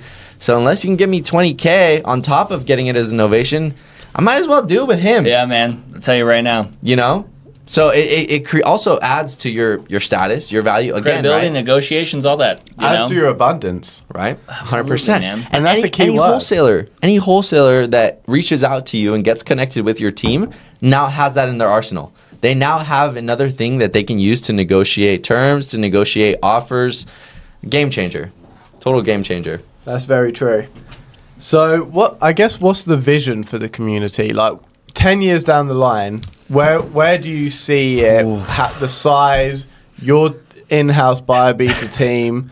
Like what do you see? What can you feel? Take over the world. Look, I know, honestly, I love looking at people who lead by example. I say the same thing every time, and I've met him. He loves my model and my vision, but it's the hard work that will get me there.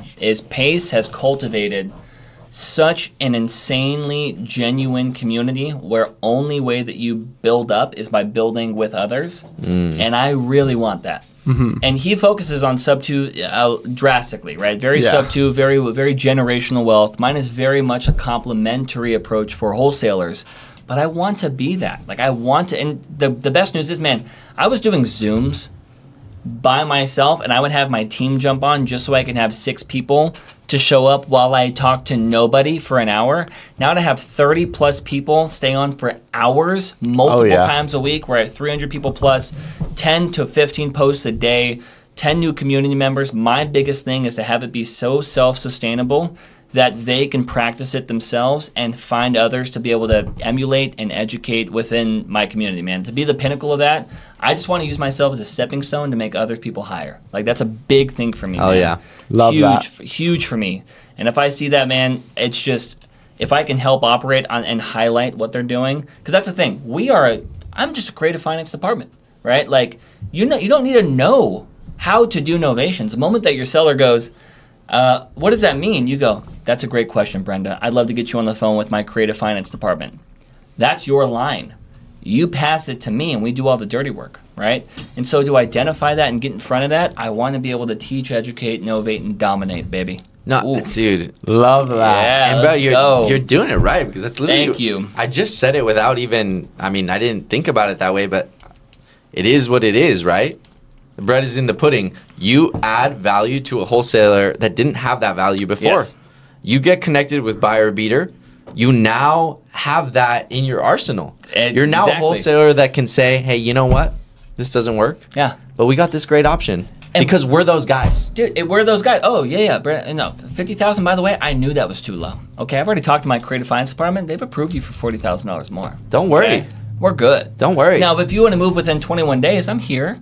But if not, you're ready to go. Let me pass you on the page, because she's ready to be able to take that call. Like, as a wholesaler, why the fuck would you not want that, dude? That's amazing. You're Shout like, out Paige. Shout out Paige. Basically, Novation queen, baby. It gives you an option. It gives you basically a reason to have your offer rejected. Oh my God! You anchor it to know that you're still. By the way, you are anchoring it to know that you still have a deal that's probably better than your wholesale deal.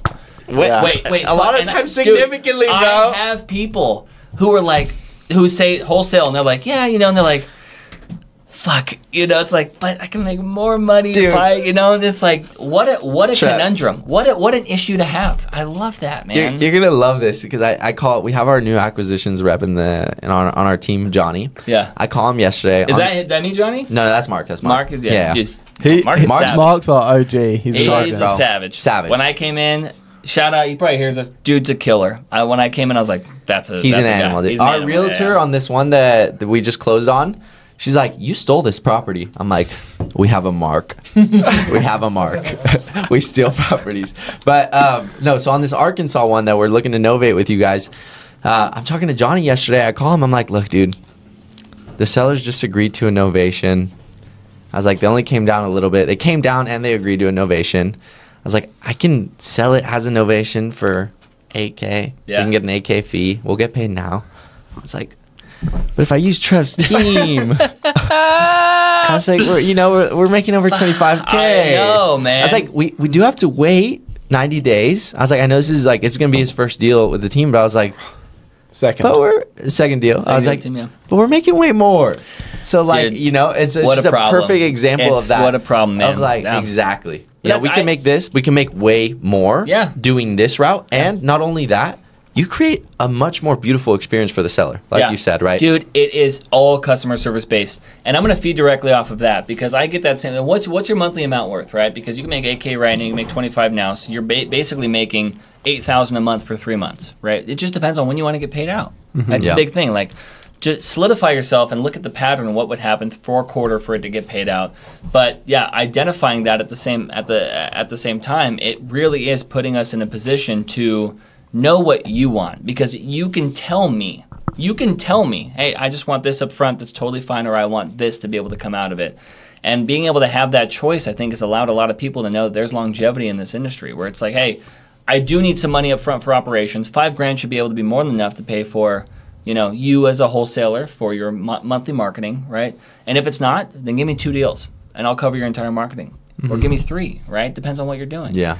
So I love the fact that they get that. I love the power dynamic for them to be able to choose, man. That's pretty cool, dude. No, for sure. I love that everything that you're saying, we can give true testimony to with our experience. Yeah, that's pretty cool. Yeah, for sure. Walking that home, by the way, that home was wild, bro. Oh yeah. That home was wild, and that's pretty cool that we ended up doing that. That is so cool. Went over asking by $30,000. Yeah.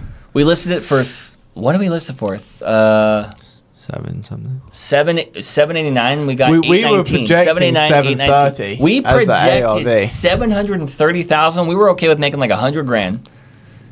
Then we ended up like 80, and then we ended up listing it, and it went $30,000 over asking. Holy fuck! What's your realtor's name? Savage. Hector. Shout out Hector. Shout out Hector. So homie is a 20-year just vet in the space, man. Yeah, dude. And A players.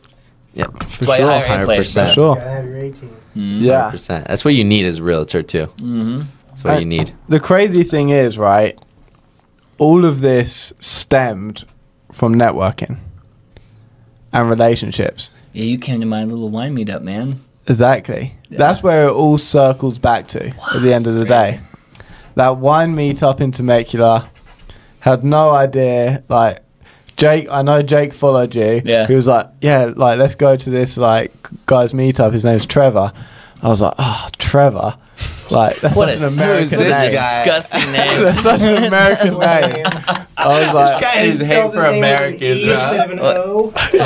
Yeah. I'm on no keychain ever with an ER. And I was like, okay, let's go. And then who would have thought, like, a beautiful thing would stem out of it? Like, right away, too. I know. That was crazy.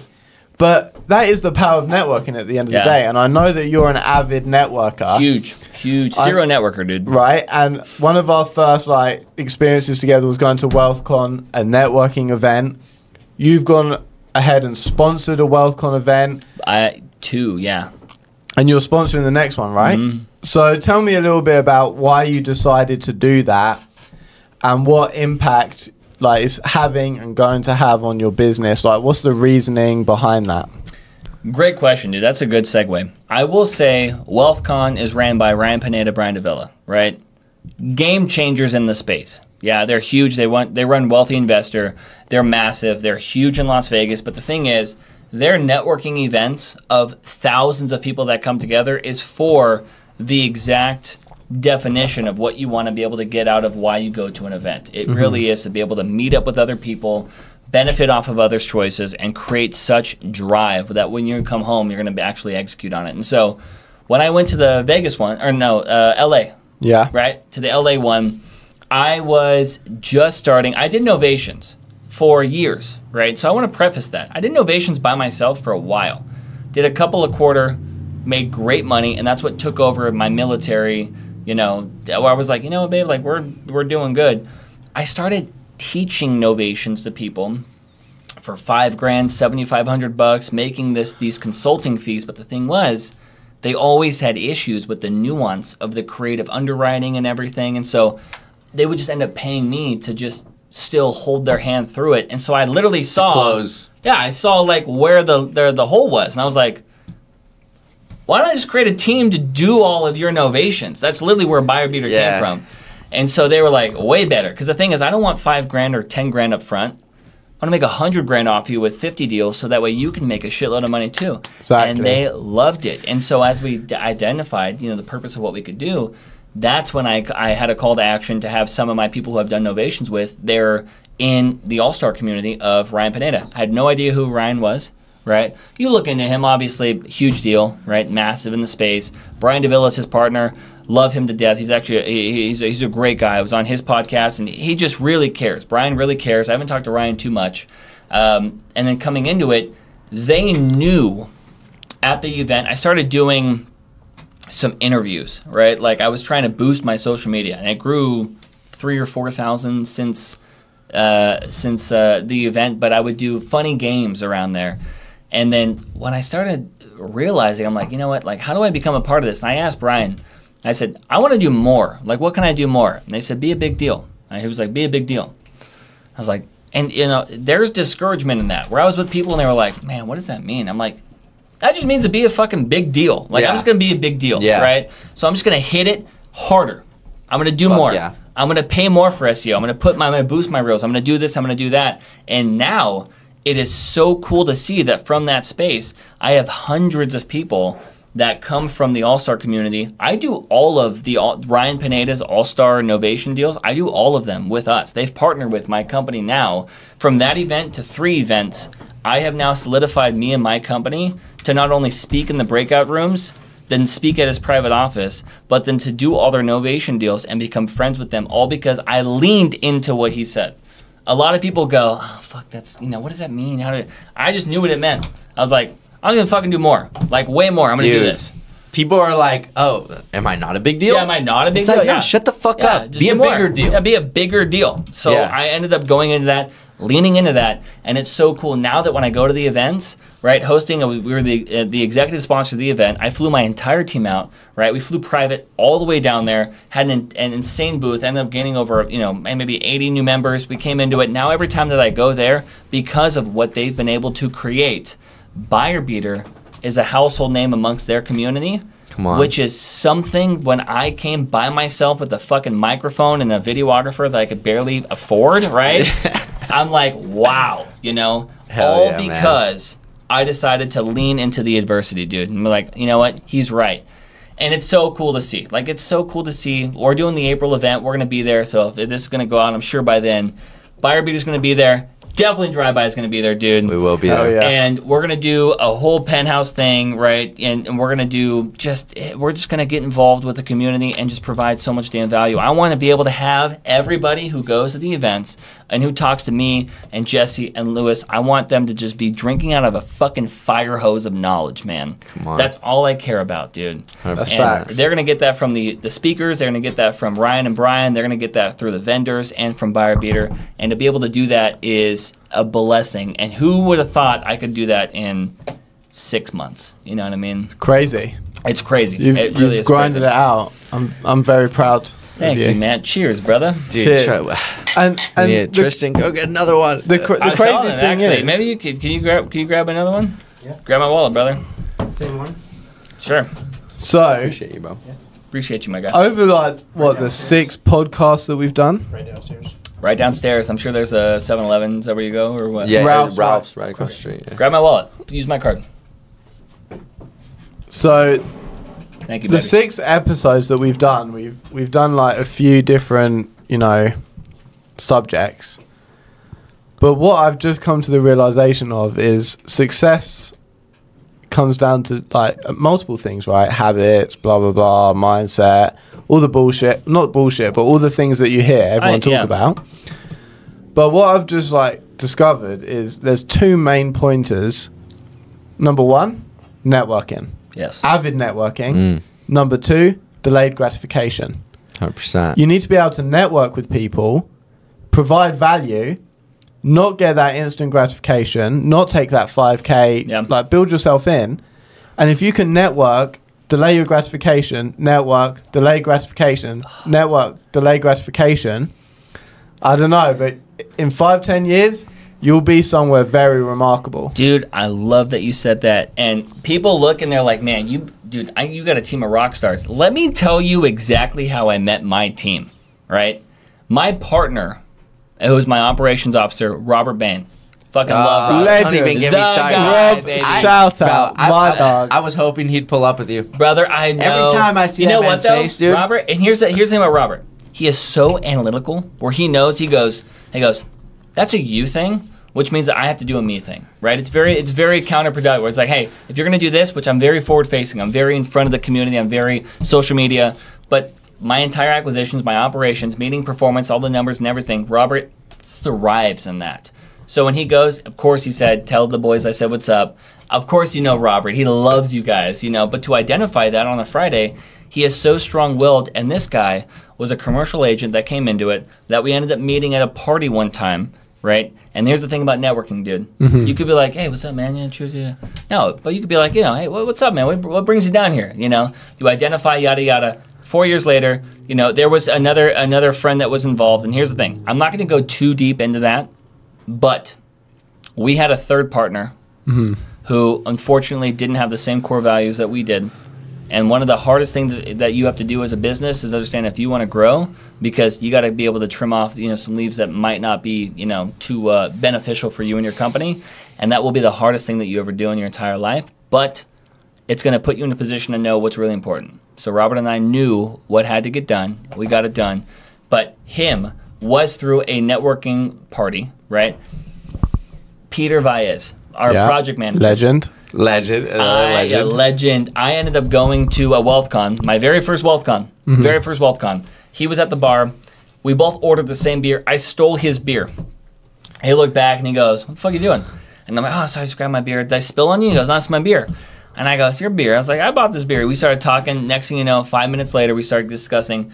And he wants to get into creative finance. I want to get into Airbnbs, right? He had 22 Airbnbs. I've done over 50 creative finance deals. Next thing you know, now we've done over 80 creative finance deals, and I own 3 Airbnbs with him, and we've merged roles. And now he operates 19 deals at a time for me with Buyer Beater, and all of my Airbnbs are flown through him and his company. That is networking, dude. Oh, yeah. That is the power of networking. When it comes down to Hector, who's our president of Buyer Beater, he is our agent outreach coordinator. To be able to go into that, we've identified, I joined a gym that was fucking expensive. It was like this CrossFit gym because I made a bunch of money. And I go, I'm going to be the guy, right? And then I pull up, Hector's car is super nice. Hector Del Gaizo real estate, Temecula Valley real estate. And I was like, fuck. You know what I mean? I was like, damn it. So we go in. His wife works there. He's high-fiving everybody, which can deter you. But I just leaned into that. And I said, fine.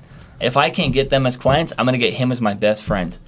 We came in there, and now we closed 20-plus transactions, what we have. He's a #1 realtor in Temecula. He just won Agent of the Year with us. Like, it is a huge deal. And that is all just leaning into the power of networking, dude. Yeah. It is huge. So just to be able to go off of that, when you go, wow, you have an A-list team, it's because I tried to be able to, create A-list talent, man. I know what I want.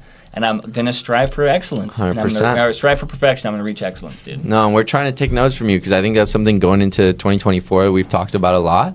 Is like, fuck coaching people up. Like, I'm not in a bad way. No, but like, is it you get to a certain point with the business where you're like, dude, I need to bring in value. I need to bring in people that are able to perform execute at the level at which we need to execute, at the level at which we're providing the resources to execute and we're willing to be a part of, right?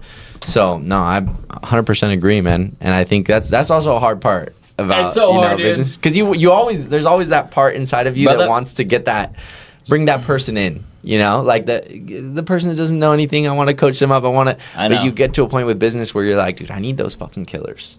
I need those people that know what they're saying on the phone, can get what needs to get done. And here's the thing, right? You can do a bunch of walks and you can avoid the issue and you can know what's really rotting your business and you can talk about it or you could be about it. And those are two completely different topics. And that's 100%. So true. And sometimes there's like an in-between stage where you're talking about it and you're like, kind of like, you need to do it, but like you're trying not to. Like, is there anything we can do to avoid it? And that's something that happened to me when I was in England. I was like, there was a problem. I knew it had to be dealt with. And I was trying to spend time with my family, but I couldn't focus. Yeah. I couldn't focus on them, which as a person that, works hard, like a lot of days, hours, and especially like I only see my family in England a couple times a year. I need to be focusing on them. If anything. Right. And the fact that I couldn't, that's when I was like, this needs to be dealt with. It's hard, man. Marcus Aurelius. This is what Robert tells me all the time. Marcus Aurelius, I'll be doing, because, I'm so forward-facing, I had all this shit. And, then you start complaining about things you have to do, even though it's great things that you would, that you yearn for growing up or getting in the business. And he was always like, what's in the way becomes the way, right? So get out of the way real quick. Identify it. What's in the way becomes the way. And so I look at it and I take it one thing at a time. What's in my way right now? My emails? Okay, great. What's in the way right now? A talk with my whatever? Okay, great. Take it. And so I move it out of the way, and then all of a sudden you start figuring out that you're pretty goddamn close to where you want to be, right? It's a huge thing. And so identifying that was really big for me. So that's where it comes down to what I discussed last time, man. Something that Robert instilled with me was maker time and manager time. Those are two different things. They're so different. Maker time is when you have time to be able to make what's necessary to you, right? You're going to make things work. I'm going to make things work with my wife and my daughter. I'm going to make my vacations work. I'm going to make things work, right? Because I do that, I have to understand that my managerial expertise, by managing my business, managing my time, my allocations, things that I do that are necessary, is going to benefit both. Stop bleeding both of them, right? Yeah. Stop cutting one short for the other. Make it work. I love that. And then manage your expectations. Fuck yeah. What quote I like is, it's not that you don't have time for things, you only have time for the things that you make time for. Oof.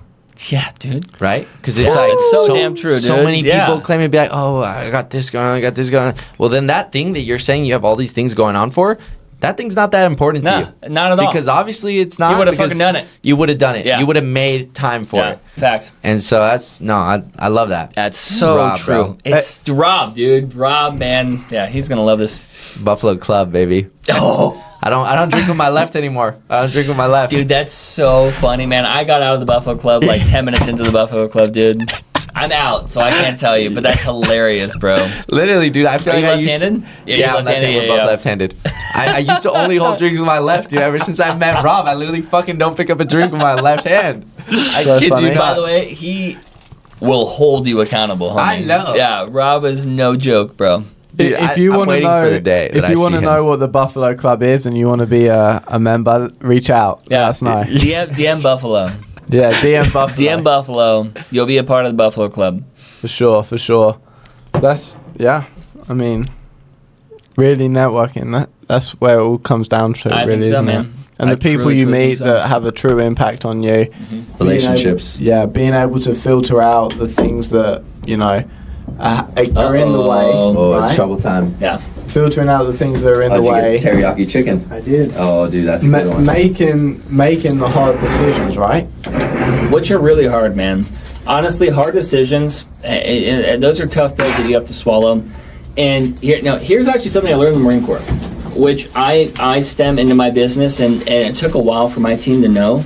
Right, because I can be, I pride myself in being a Marine, which means I pride myself in expedited results. I pride myself in being a little bit harder, right? But the thing is, you can either be one of two things. And I truly believe this. Now, there's a way to believe them, but that's after identifying what your mission statement is. And the thing is, you can either be liked or you can be respected. Okay, so something that, and let me break the two down, right? So when it comes down to it, if my team does something incorrect, and I don't fix it right away, in a way where I know of importance, and I don't expedite them to be able to understand that this is wrong, then I'm just putting myself in a position where I just want to be liked because I don't want them to be upset. I want to be liked by them. But here's the thing. If I stop things, if I stop snowballs from becoming avalanches, and I let them know that this is why it's important, this is why you'll never do it again, and you will never do it in front of me, you will never do it in my business, then you've identified a respect pattern where realizing is now they know, oh shit, Trevor does not like this, right? So every time that they see me or they think about things that are going to happen, they're proactive about it because they know I'm going to hold them accountable. Accountability comes from respect. It doesn't come from being liked. Right? So the moment I stop snowballs from becoming avalanches is the moment that they know, holy shit, I should never do this because of this. Which means that the consistency of training is held to my standard. Because they know, hey, make sure that you never do this because he will do X, Y, and Z. He gets pissed off because of X, Y, and Z. So when that lateral comes down to me expanding, they know the reach of my accountability. If you don't do that right away, and you just say, hey, you know what, this is why, and you start making yourself in a pattern of being of a likability approach, they know that they're not going to right away. But the thing is, if you give them an inch, they will take a mile because people want to see what they can get away with, right? 100%. So I put people on a leash until I realize that we're potty trained to include me. Yeah. And I go, you know what? Let's unclip you because we are all trained, right? But until then, why the fuck would I put a puppy in my house and then get upset when they do puppy things, right? No, I'm going to make sure that things are correct. And then in doing so, they don't right away, right? And I think about this as a puzzle, right? Everybody's a puzzle piece, right? And it's my vision, it's my company, I get that. But I'm still pieces on the puzzle. But I can zoom out, I can see where I want to be, and I just go, you go here, you here, right? No questions asked, right? And they, at times, they'll want to know why. Like, what? Okay, all right, fine, yes, of course, I'll call. Why? Yeah. The moment my puzzle's created, I zoom out and I go, look what we just did. You know why we did this? Because we worked as a team. We did X, Y, and Z. And so when they see the bigger picture, they go, holy shit, right? They understand the respect of what it takes to be able to build something, which is putting together the masterpiece of what your vision is. Dude. That's a huge thing for me. Well, not only is it a huge thing for you, it's like a key part to any successful business is a leader that has a vision. Massive, man. I think that's so true. It's like if you have different visions within a business, good luck. Yeah. Like you need to have one vision, and you need somebody that has that vision, and they need to be surrounded by a team that is agreed with that vision. Yeah. And right, one of the hardest parts about being a leader is bringing people onto your vision, right? But when you're able to do that as a leader and you're able to make everybody on your team feel like they're just as passionate about that vision, they make that vision their own. When you're able to make other people think that the vision that you have is their own, dude, it's done, right? Right, dude, Jesse, no. I'll tell you right now, man, we call it drinking the Kool-Aid, right? I'll tell you right now. Corporate life. Dude, corporate life. And it's like, but it's also at the same time, it's like, necessary. It's like so necessary. It's kind of like a cult, It's like, hey, we all believe in what we believe, right? This is going to be very refreshing, but if we don't do it correctly, then we're going to, it's going to be cyanide. We're all going to die together. What do you want? We got to do it both. Do you want to sip fucking $5,000 champagne at a cabana in Vegas, right? Because we can create that with our hard work, or we're all drinking the same thing, which means if we want to kill our business and not do our part, then we're going to drink fucking cyanide, and we're all going to die together. 100%. Right? So what's your thirst quench? Because I want the latter. I want to be at the cabana. You know what I mean? And it is necessary. Like I think I worked at New American Funding, when I was doing mortgages for some time, and I remember that's where I learned the drink the Kool-Aid terminology. But I did remember in my mindset, even though I was very entrepreneurial, I remember thinking, you know what? I agree with the Kool-Aid of this company.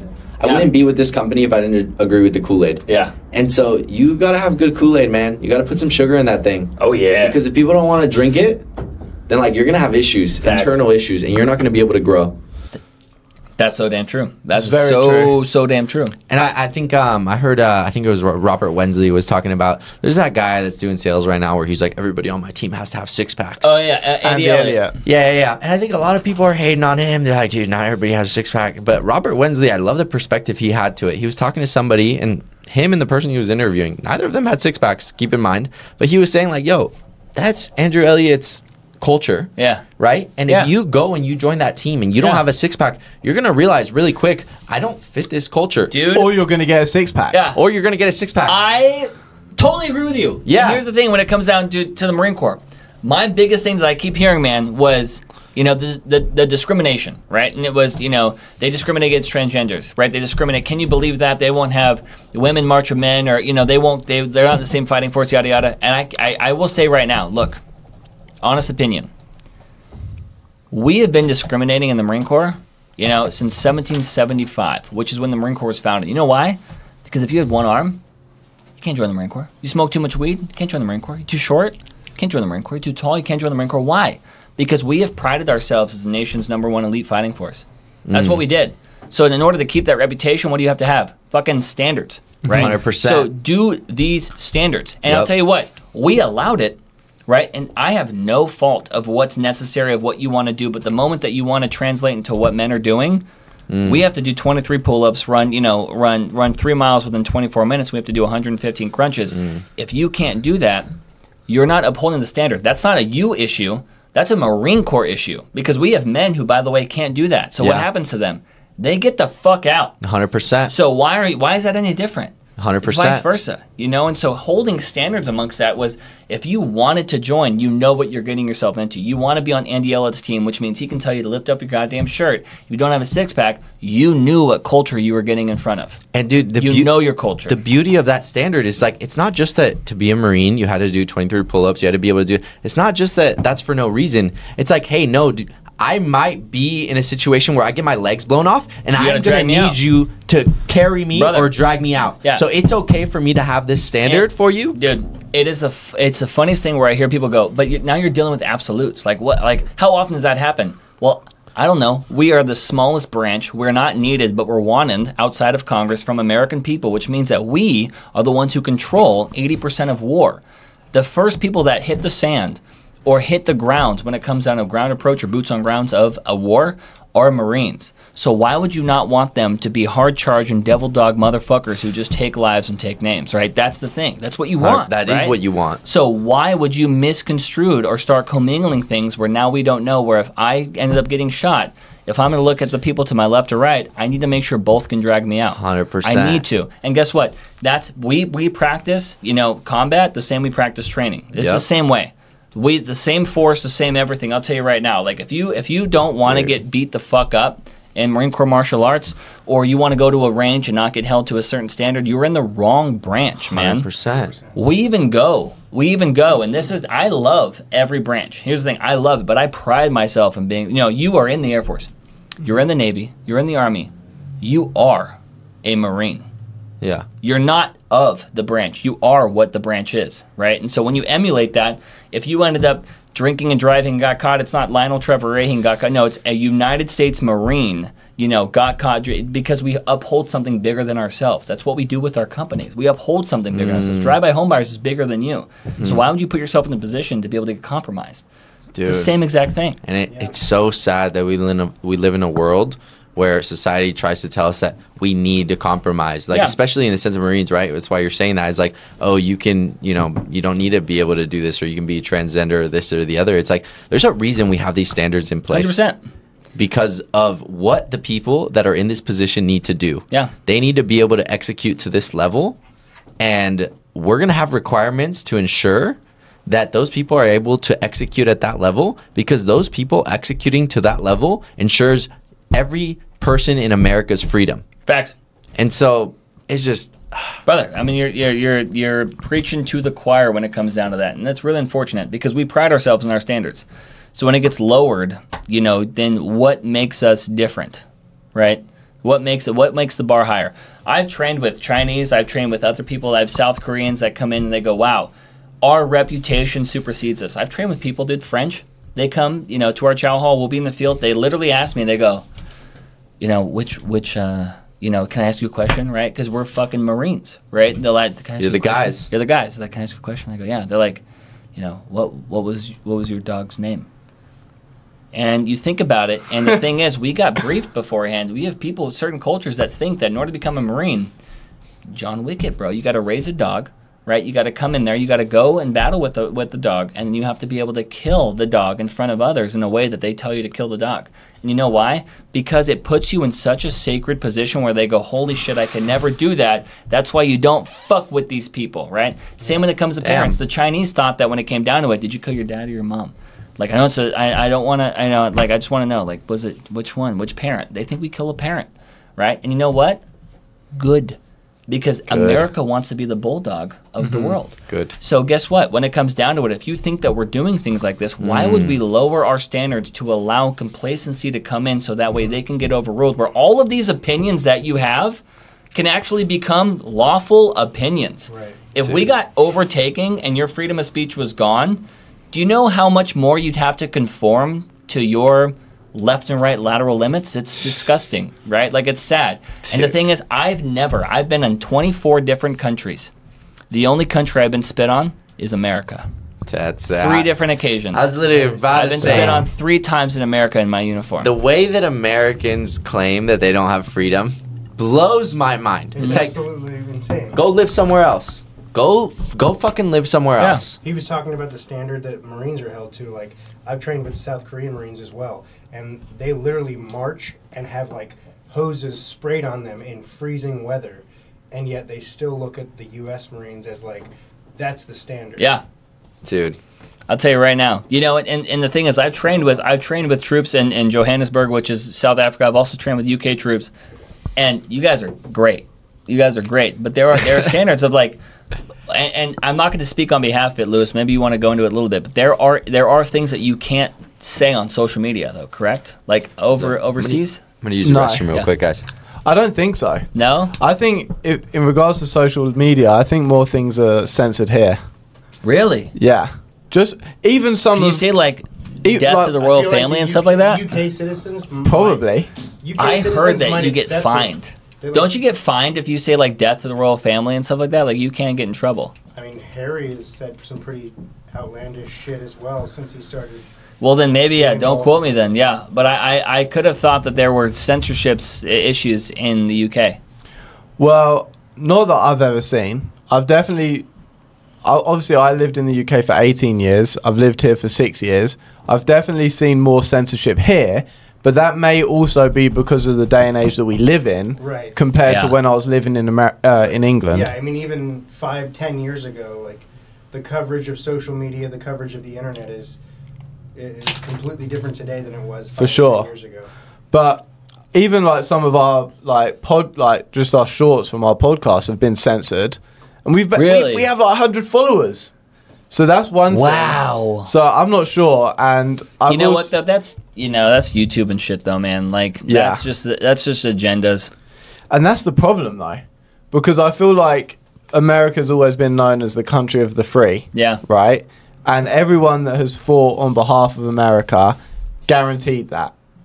But now I don't know, because I honestly feel more free when I'm in England. Yeah.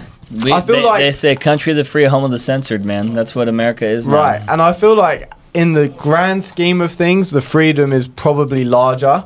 But in like the small everyday things, I feel like it's much more like restricted. Like even the fact that... What was your first time in America? When I was, I don't know, like 5. 5? Oh, yeah. So you came here frequently? Yeah, frequented once a year, maybe from 5. Maybe. Wow, yeah. Florida, all different places. Yeah. But the everyday things I feel more restricted here. Like even jaywalking. Yeah. Like that's just like a little example that I see that like really pissed me off when I first moved here. I was like, you're telling me, ticket for it? Right? If there's not a car coming, I can't cross unless a little man on a screen is telling me that I can cross. Like that, although like in the grand scheme of things, yes, there's a lot of things that you can do. You're very free out here for sure. But like weird little things like that, and like drinking under the age of 21, like certain little rules. Yeah. Because the UK is 18. Yeah. The rest of the world, really. Right. Just certain little things just like feel very restricting. But in the grand scheme of things, you can do anything you want here. Yeah. Right. Like in the big picture. Right. There's no cap to the income that you can earn. You can have as many children as you want. You can buy as many houses as you want. There's no cap in like the grand scheme of things. But the little everyday things, that's where I feel a bit like constricted. Yeah. I actually love that point of view, man. It's something I never would have thought of. What do you think? Do you have buddies in the service in the UK? I have one. What are their thoughts? So, growing up, like I haven't seen him since he's joined. Okay. But growing up, he came from a military background. He was also always very disciplined. He was also always very loyal to that. But I feel like, you know, there's like everyone that kind of joins has a similar mentality. It's a mentality of service, of discipline, of loyalty to their country. So, do you find yourself, do you think the level of patriotism in the UK is the same as America? No. Okay. No way. So do you think you pride yourselves, do you think that's a good thing? Do you think it's good in America that we pride ourselves in being patriotic, or do you think that I think it's a great thing. Okay. And I think it's weird because there's a lot of Americans that are very patriotic. There's a lot of Americans that like hate America, which is weird. Keep the rest. Right. English people are proud to be English, but don't like the country. Yeah. Like, they don't like the lifestyle. They're proud to say, yeah, I'm English. I can neck 9 pints at the pub and drive home. Right. Like, You guys are known for drinking. I'm going to go to the football match and have a scrap. Like, that's what English people are proud of. I've been blowing bubbles. Exactly. And it's weird because, like, English people, like, kind of like, oh, those Americans, blah, blah, blah. Yeah. Right. But I guarantee if 90% of English people, if they had the opportunity to move out here, bang, they'd be here. I believe it 100%. I believe it 100%. It's kind of a weird thing. I think I'll tell you right what now, allows the military to be like you said that the Japanese or something military, they get sprayed with hoses and they still look at us. Korean, and they still look at us and they're like, those are the guys. They're I the think guys, it's because of the they, like you said, patriotism. they still believe The that patriotism. Like, in order to be a Marine, before you even complete training, you have to kill a member of your family. Well, dude, and I think the reason that American Marines are such a high standard and they don't have to get put through that is because of patriotism, right? Yeah. American Marines say, you know what? I'm going to be going into service for my country. I don't need to get sprayed with a hose. I don't need to go through this miserable torture to be the absolute fucking best at what I do, because I am so proud to serve and die for my country because I love my country that much. You know, it is a wild thing. It is a wild thing to be deployed or to do things that are dangerous in riots and embassies and things that I've done, to be completely content with that. Yeah. And people look at it and they go, that's brainwashing. And I go, good, right? It's good, because you have to be built down as a man and built back up to be able to be an exemplary fighting force for a purpose. And it is weird now to know the life I could have had and where it could have gone awry from me just knowing that my mission was to defeat and defend, right? It's a weird feeling. You know, depending on your MOS, military occupational specialty, whether you're a rifleman, infantry, whatever you're doing, you put yourself in the position where you go, you know what, this is fucking what I'm here for. I'm going to die. You know, I'm 20 years old. I'm totally good to do that. And meeting Medal of Honor recipients and meeting people who are lucky enough to get blown up and not pass, it blows your mind, because it's such a chaptered base, which people, and this is the thing where it's like, wow. With my daughter, you know, she'll wake up at 4 and she's tired. And I don't know if it's a Marine Corps thing, but I just thoroughly don't mind it, right? It's like, you know what, I could be somewhere else. And maybe that's experience, right? You're like, I could be somewhere else. I could be on the rooftop in Johannesburg in 108-degree heat, and I could be fighting off people who have Molotov cocktails, which I've done, right? And it's like, or I could be in bed with my wife and my daughter, and she could be wanting some milk, and I can get up in my nice house and go downstairs and get her what she needs. And it's like, when you put things into perspective, then you realize that. And I think perspective is patriotism. I think when people finally find perspective, they find patriotism. Dude. I want that edited right there. I like dude, that one. The whole time, everything you were saying, the word that was ringing in my head was perspective. Yeah. You talked about like absolutism a minute ago. Like there shouldn't be a all or nothing kind of thought process there when it comes to patriotism. Like, oh, you're either all patriotic or you're not. Yeah. Or it's either you're racist or you're Democrat. I hate that. Yeah, trust. I hate it, and that's what you get. I got called baby killer. You get spit on. You get thrown little, pig blood on you and everything, and it's just so unfortunate. When you go to Australia, you get tennis balls thrown onto your ship that give you a number and an address, and you go there and they give you dinner and then hook up with you, and then you just leave. There you go. I'm moving to Australia. We do 10 minutes on that subject. Speaking of across the pond, I think you got someone that's across the pond, man, that deserves some recognition. And your last name starts with Watson. Watson? And it's not Doctor. Miss Emma, baby. Oh. Emma Watson. Is she as big of a deal in the UK? Is she as big a deal in the UK as she is in America? Am I sleeping on Emma Watson? No. Dude. Are you serious? Bro, do I need to pull out my phone right now? Who's Emma? Homie, what's happening? Just, You say, who is Emma Watson? Okay. We'll remove ourselves from the fact of, that I just spoke 40 minutes I love with my wife. My wife is well aware that if Emma Watson moved in the same zip code as me, that my daughter's calling, somebody else daddy. It is what it is. I will be a landscaper for that woman, and I will work my way into... Dude. Harry Potter. Yeah, Harry Potter. Yeah. Expelliarmus, baby. Expelliarmus. Yeah, okay. Expelli on me. Okay? Yeah. That's what's happening. Hey, that woman is a wonder of the world. She's a huge deal over in UK. Oh, yeah. Gorgeous, but she's one of the smartest people in the world. She went to Brown University. It's not just her experience with Harry Potter, but everything. Dude. I want to be talked about the way Emma Watson's talked about. Oh my God, man, it's gross how much I love this woman. So, she became a big deal. Mm-hmm. Do you know where she's from? No, but I can find out. There it is. Dude, I tell you, so you had this before we ended up going. You had a couple things that were on there, and Emma was one of them because of why? Because I was doing a little bit of research, as you do when you're having a guest on the podcast. And I come across a Pinterest account. And I'm seeing some tattoos, stuff, some houses. And I see a whole folder on Emma Watson. And I'm like, what's going on here?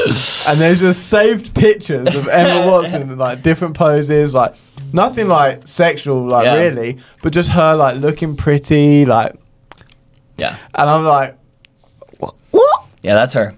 Wow. That is her. Yeah. I say it all the time. Whose Pinterest account is this? It is my Trevor's. Oh, I was like, what's the end of that? I was like, why is that? Wait, so what did that have to do with you researching the podcast? It was thoroughly my Pinterest. I know exactly what you're talking about. I haven't added on to that in forever. Maybe I don't know, a week or something. But I was kidding. I was like, wait, okay. It's an older Pinterest, I'll tell you right now. It is by far, if you could sum me up and you had to use 2 words outside of, Parkour. Novations, my wife, whatever. If I was just, it'd be Emma motherfucking Watson, brother. That woman is, you know what I did every year? No bullshit. Every year I was in the Marines for the first 4 years, I apologize. The first 4 years in the Marines, I made a new video. Every single year. Every year of me sending it to Emma Watson to be my date at the Marine Corps ball, November 10th. Oh my gosh. And some of them was doing pull-ups. And I'd be like, Emma. And I sent it to her, bro. I sent it to her. And by the way, if she were to have responded, I would just thrown up everywhere. Bro, I don't know what to do. Could I have a conversation with her? I don't know. I don't know what I would do. I really don't know what I would do. I'd probably just, all jokes. But I don't know. Maybe I'd, lock her up somewhere, forever and stare at her with Polaroids in her, I don't know what I would do. Feed her. It's a weird obsession. Feed her what? Dog food. It'd be dog food. You know what? And the thing was, I would take her out every once in a while, right? Organic dog food. Organic dog food. Good, Emma, keep the figure. I would say for Emma though, it is she is just such a beauty. Mm-hmm. Where I don't know if I could ever not just drool on her all the time. Well, you're Emma Watson. Well, she's right. Could you imagine that? That'd be amazing. That would be great. Somebody shit themselves on a podcast. Next MidTwenties season 2, Trevor on again. You just wait. She's beautiful. That's my Selena Gomez. Selena? Every birthday wish when I blow out those candles. Meet Selena Gomez. Meet Selena Gomez. Dude, I don't even know who that is for me. What? No? Oh, come on. You must know. There's gotta be somebody. Miranda Baccarin. Who the fuck is Miranda Baccarin? She plays Vanessa in Deadpool. Oh. Tell me you wouldn't. I mean, tell me you wouldn't. No, I would. But that's not the one for me. No. That's the one for me. She I want Emma. Olivia Munn. But here's the thing. Emma is she's a feminist, right? So she's very women's activist, which I love. Yeah, I know. But there are pieces with that. There are pieces where I can read between the lines, and I'm like, Emma, honey, like, now you want a man. You know, like, you want a man. You don't want a ginger. You want a man that does novations. That does novations. Equity split. I don't even know. Everyone's happy. Hey, equity's not the only thing I'll be splitting. No, you know? Oh, I love it. Wait, so while I was also doing my research, came across a few other things. Dude, I was so thrown off when we started talking about Emma Watson for a second. I was like, and then even you explained it, but then you didn't say that it was his Pinterest. I was like, wait, so there's an account on her? Yes. Love it. And I also found something called The War Within. This is also on Pinterest. Yes. So I have a band. Actually, I don't have a band. I had a band. Dude, this guy sends it, bro. Dude, when we started talking about this podcast, guys, it was like we sat down, we discussed, novations, yada yada, money, Rolexes, whatever, and he was like, no, Emma Watson, The War Within, and I'm like, are you 20 years deep in my life right now? And he was like, yes. I love this guy, bro. I'm only able to come on these episodes with like no research because I know that this fucker sends it whatever he does. I've been a drummer for 17 years. I still love drumming. I drum. I play piano. I play piano every night actually in my house, in my front living room. I play piano for my daughter and my wife. They love it.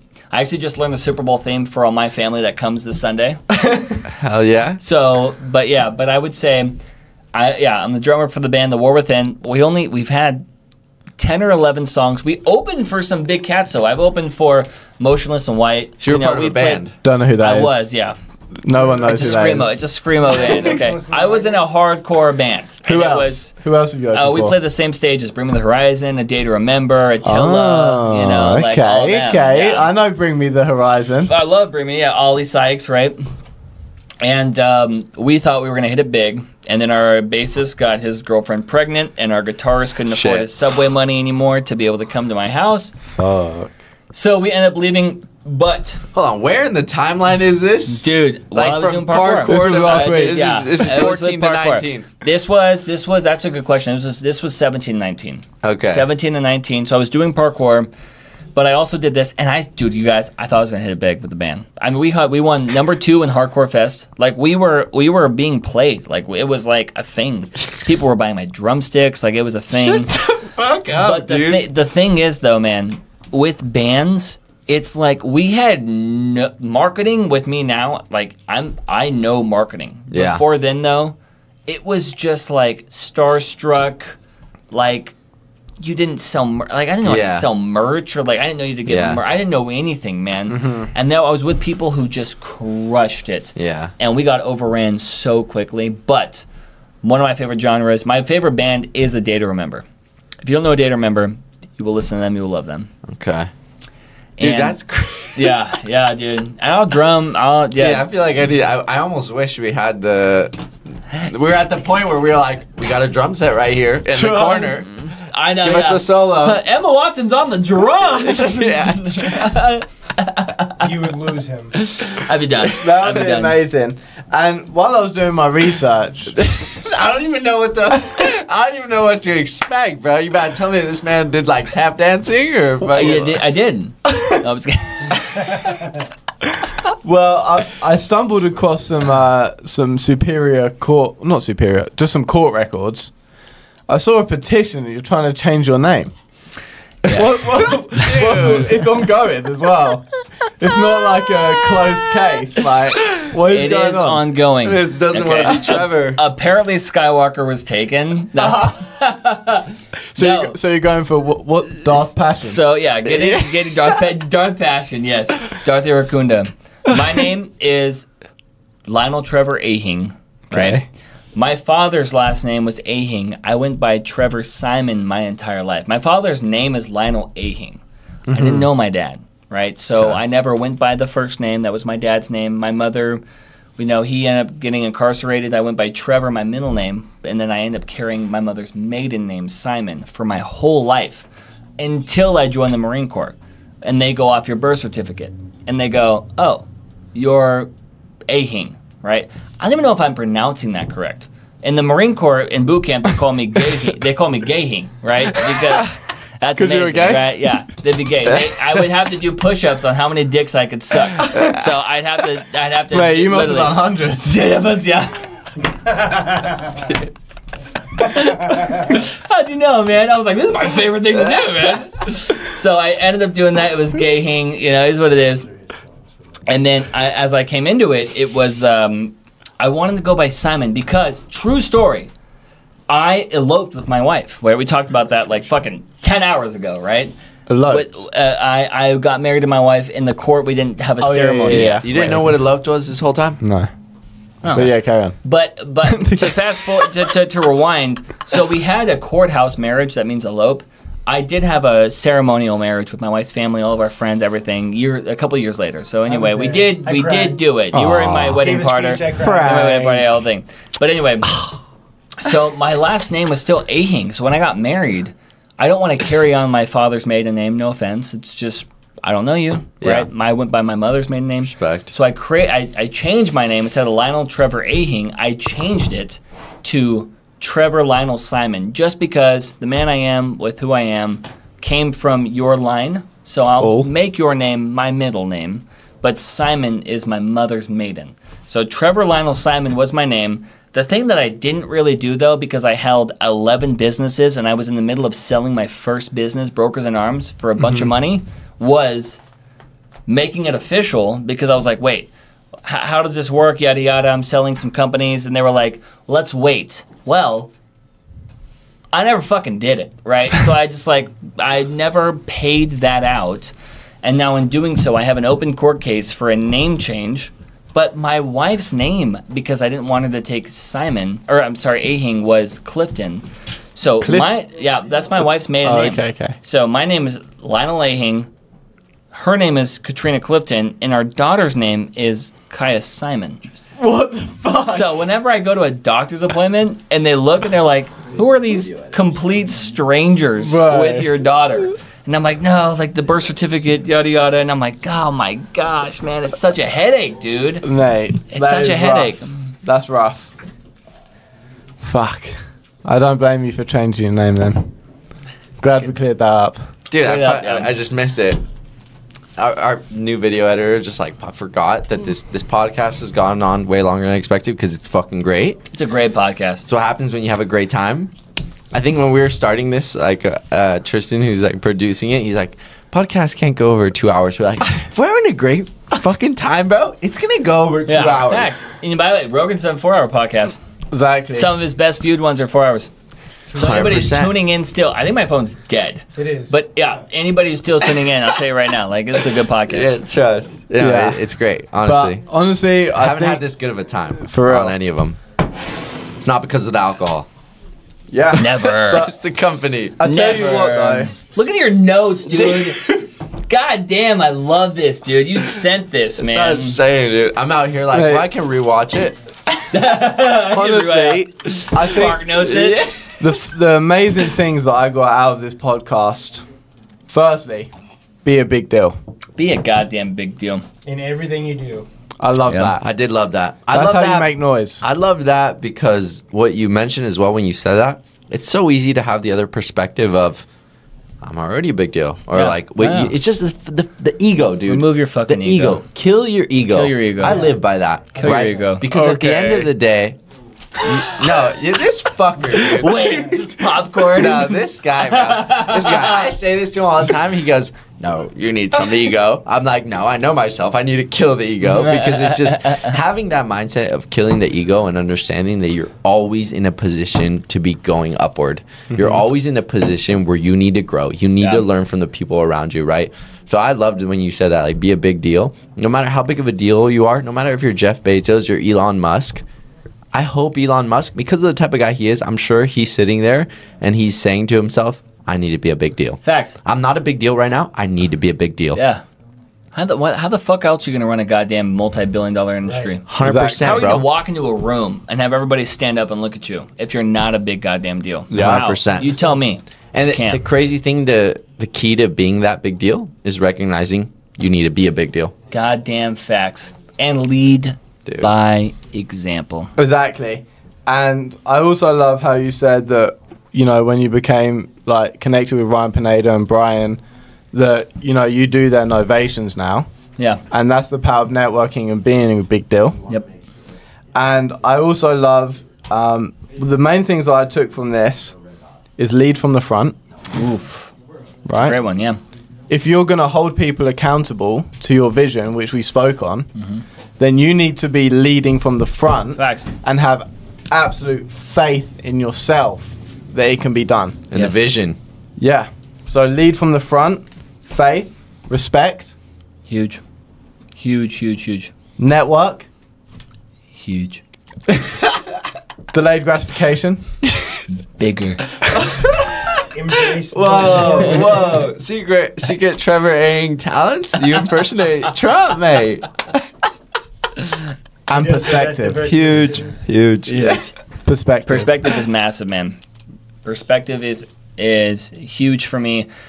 Truly, anybody who sees where they want to go, if you continue to look at that vision, in a year you'll probably get there. But if you don't realize what took you there, you'll never get further.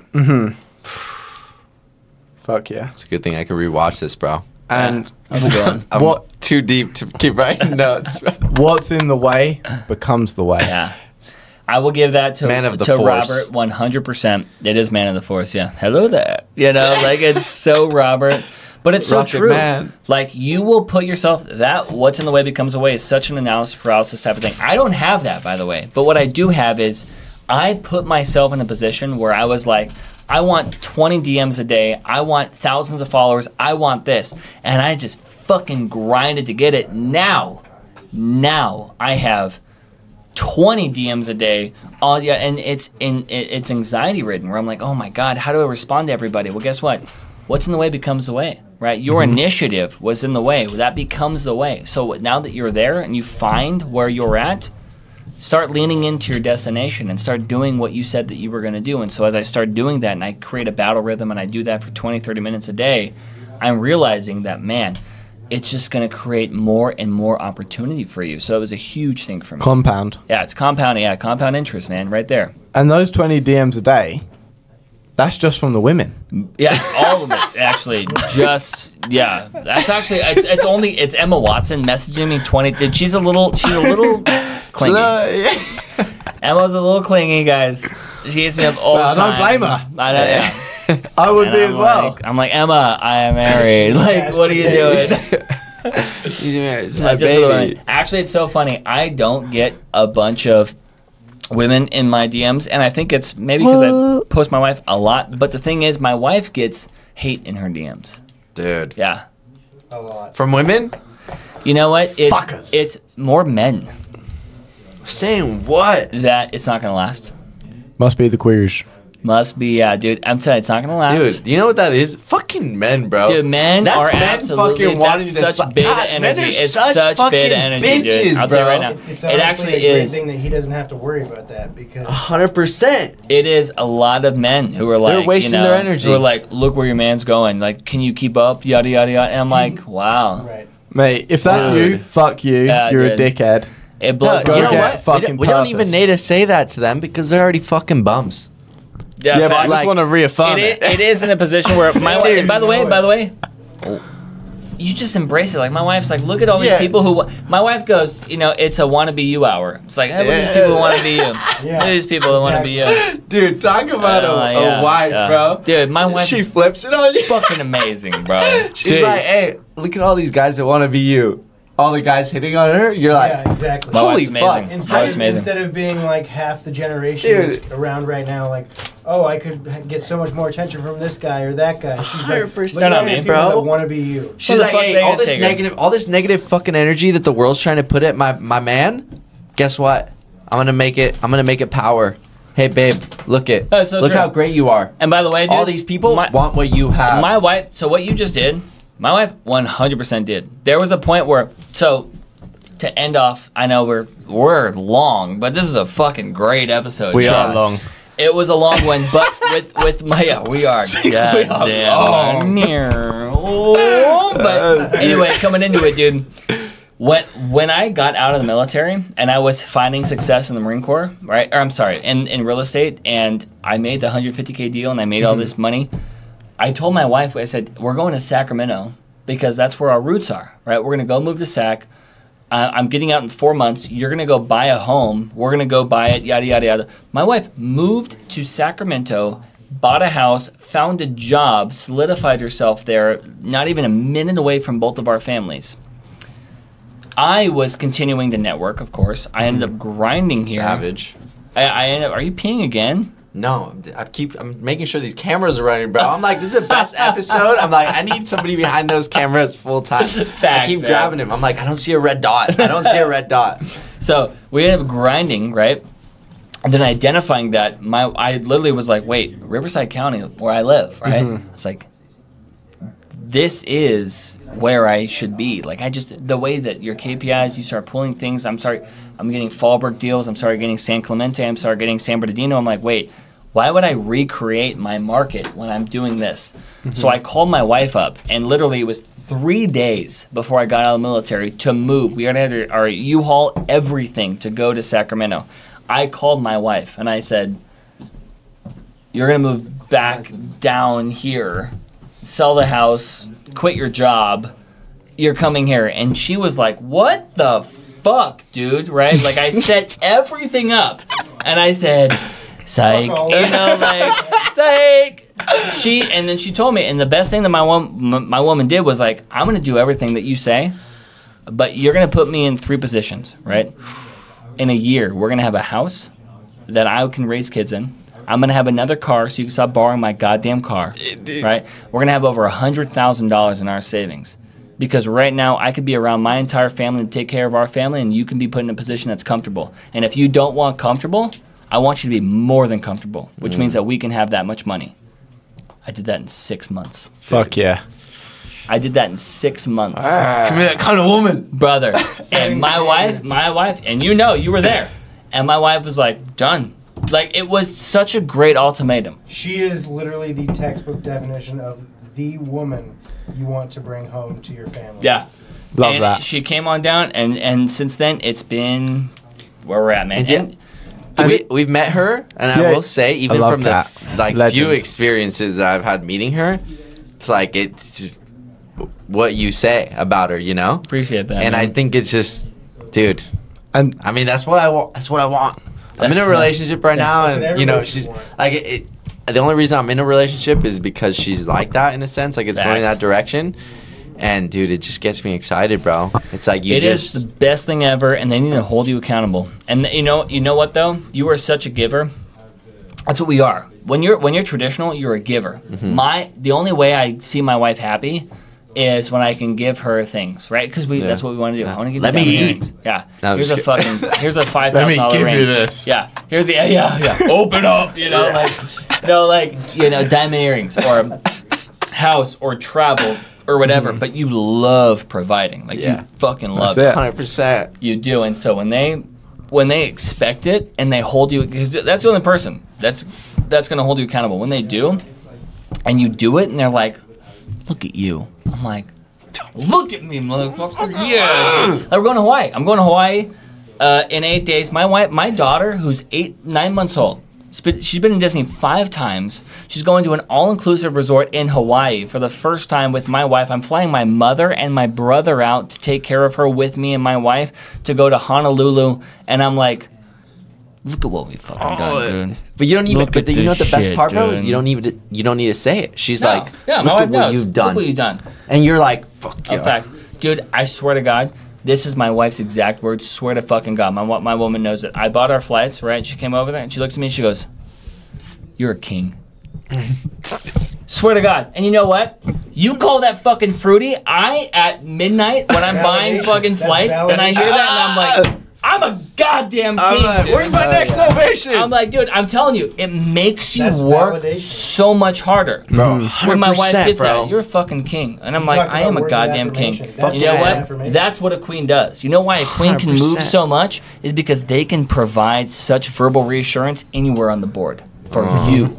Dude. Oh my God, what a saying right there. I can only move one time, but when my woman tells me that I got you anywhere on this goddamn chessboard, you can move so fucking viciously, dude. Yeah, towards your goal. 100%. Consistently. Dude, you hit it spot on, bro. I can only move one space at a time, but when my queen that has access to the whole board tells me that I need to go in a direction or that I'm capable, not that I need to, that I'm capable of, dude, that's the beauty of a woman. She sees that she sees that you want to go in this direction, and she says, you know what? I'm going to use all my resources, and I'm going to empower you to move in that direction where you need to move. And that one move can make her win. It's the best. Speaking of One Direction, are they, you know them? Whoa! Mate, I get that all the time. Bro, I was literally out last weekend. Hey, dude, hold on. Lewis secretly sings. Brother, if you sing right now, I'll give you $100. I'm his roommate. If you sing, I'll give you $100 right now. Man has the voice of an angel. No. Man has the voice of an angel. My mum is a singer. Shout out to her birthday. I know your mom's a singer. When we hung out the first time, I was like, yo, she has to be a savage, man. Absolutely. So shout out to Lewis's mom. I haven't heard you sing. I love to, though. It's great. I've heard her sing many times. Yeah, I'll do a karaoke night. But, yeah, shout out my mum. Birthday today. The reason I'm here. I love you, Katie. What's your mom's name? Catherine. Catherine, happy birthday. Catherine. What? Your wife's called Kat. My wife is Kat. What's her? Is it Catherine as well? No, Katrina. Katrina's my mum's stage name. I don't know. There's something there. Yeah. That's amazing, man. Just before we finish, you mentioned your wife's like, we need to be comfortable. Yeah. To get comfortable, what did you have to do? Become uncomfortable. Goddamn, become uncomfortable. Being comfortable with being uncomfortable. You gotta put fuel on the fire. You gotta burn. You gotta be able to burn everything you think is, you know, what you want to put yourself in front of. Burn that goddamn house down because that foundation's all that matters. And build it back up correctly. Build it back up correctly, man. New build, motherfucker. New build. 100%. New construction, baby. New construction. New construction. Old. You can still, you can turn an older build into a good house, but for yourself. Yeah. Are you talking about MILFs?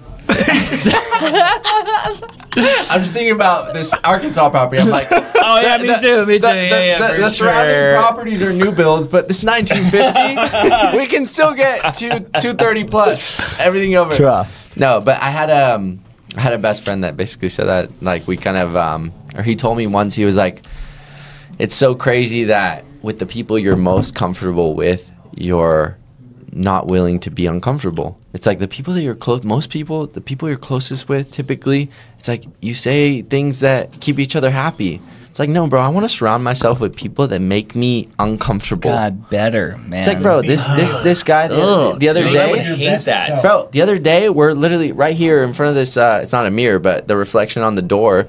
He's like, I'm standing, I naturally have a wide back, but I'm not working out recently. Man's been grinding in the gym. I'm standing, in front of him. I'm like, we have the same back width, but I'm like, dude, my arms are Twix. Yeah. I'm like, your arms are massive. I'm like, I need to get in the gym. I'm like, what am I doing? And I don't want to be around fuckers that have arms the same size as me. Yeah. I want to be around fuckers that have arms bigger than me. Dude, so not adult or so not kid appropriate, but I had somebody who told me the same thing when it came down to it. Where it was like, how do I figure out growth? And he said, stop hanging around people that suck your dick and start hanging around people that tickle your balls. Because the thing is, when you come into it and they're just tickling your balls, what do you want? What do you want? Like, what do I need to do? And they go, you need to do more. Like, I want my dick you want this? Yeah. How do I get my dick sucked? What do you do? You do whatever the fuck they tell you to do. Yeah. So you do more. You do more. Dude. And I was like, dude, that is the best advice I've actually ever heard, man. Stop being around people that are like, you know what, gawk. No, fuck you, man. Like, they're just over here. They're going here like this. They're like, wait, come on, you work for it, brother. Tickle my balls, yeah. Write down, tickle my balls. Tickle the balls. When you do new hires, say, will you tickle my balls? Do you? So basically, if you got this far, tickle my balls. Yeah. Get your balls tickled. Get your balls tickled. Trust. And if you're a woman, get the clitty rubbed. Okay. Well, I think that's a good note to end things on. Right, Trevor, man. Dude, appreciate you coming on, baby. my brother. Appreciate you. My dog. Appreciate you guys this so is much, episode man. 1 of 25 because honestly, dude, I would love that. This is, I think, when we started the podcast, the vision that we had for it was conversations like this. And I'm just honestly so happy. Apologies, I had to get up a few times. I hope you know. Brother, you're totally good. One time was for the bathroom. The rest of the times was to check the cameras.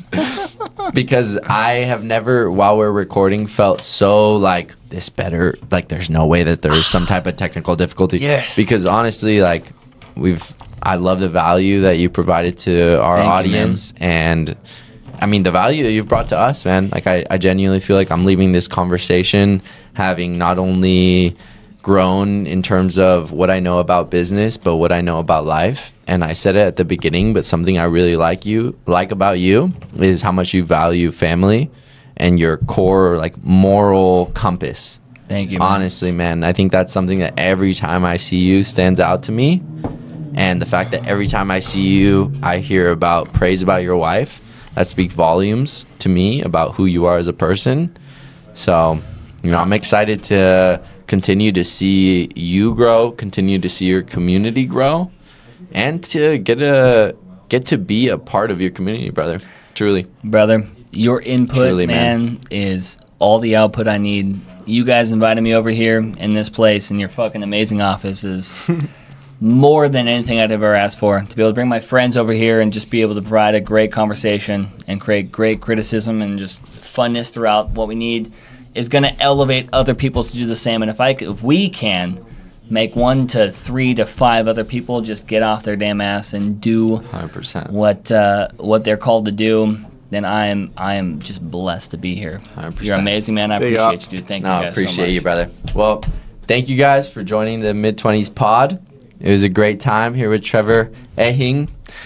Simon. Louis Fisk. I mean, this man at the beginning of every video says my name with such a Spanish. Yeah. I can't even say my name like that. I'm like, how do I say it? Louis Fisk? I need to say it in a very American way. Louis Fisk. Say it one more time. And Jesse Regarin. There you go. Thank you guys for watching. Comment, subscribe, like. Let us know what you guys think. Give us some feedback. We're always looking to grow. Hope you guys have a great rest of your night. Peace.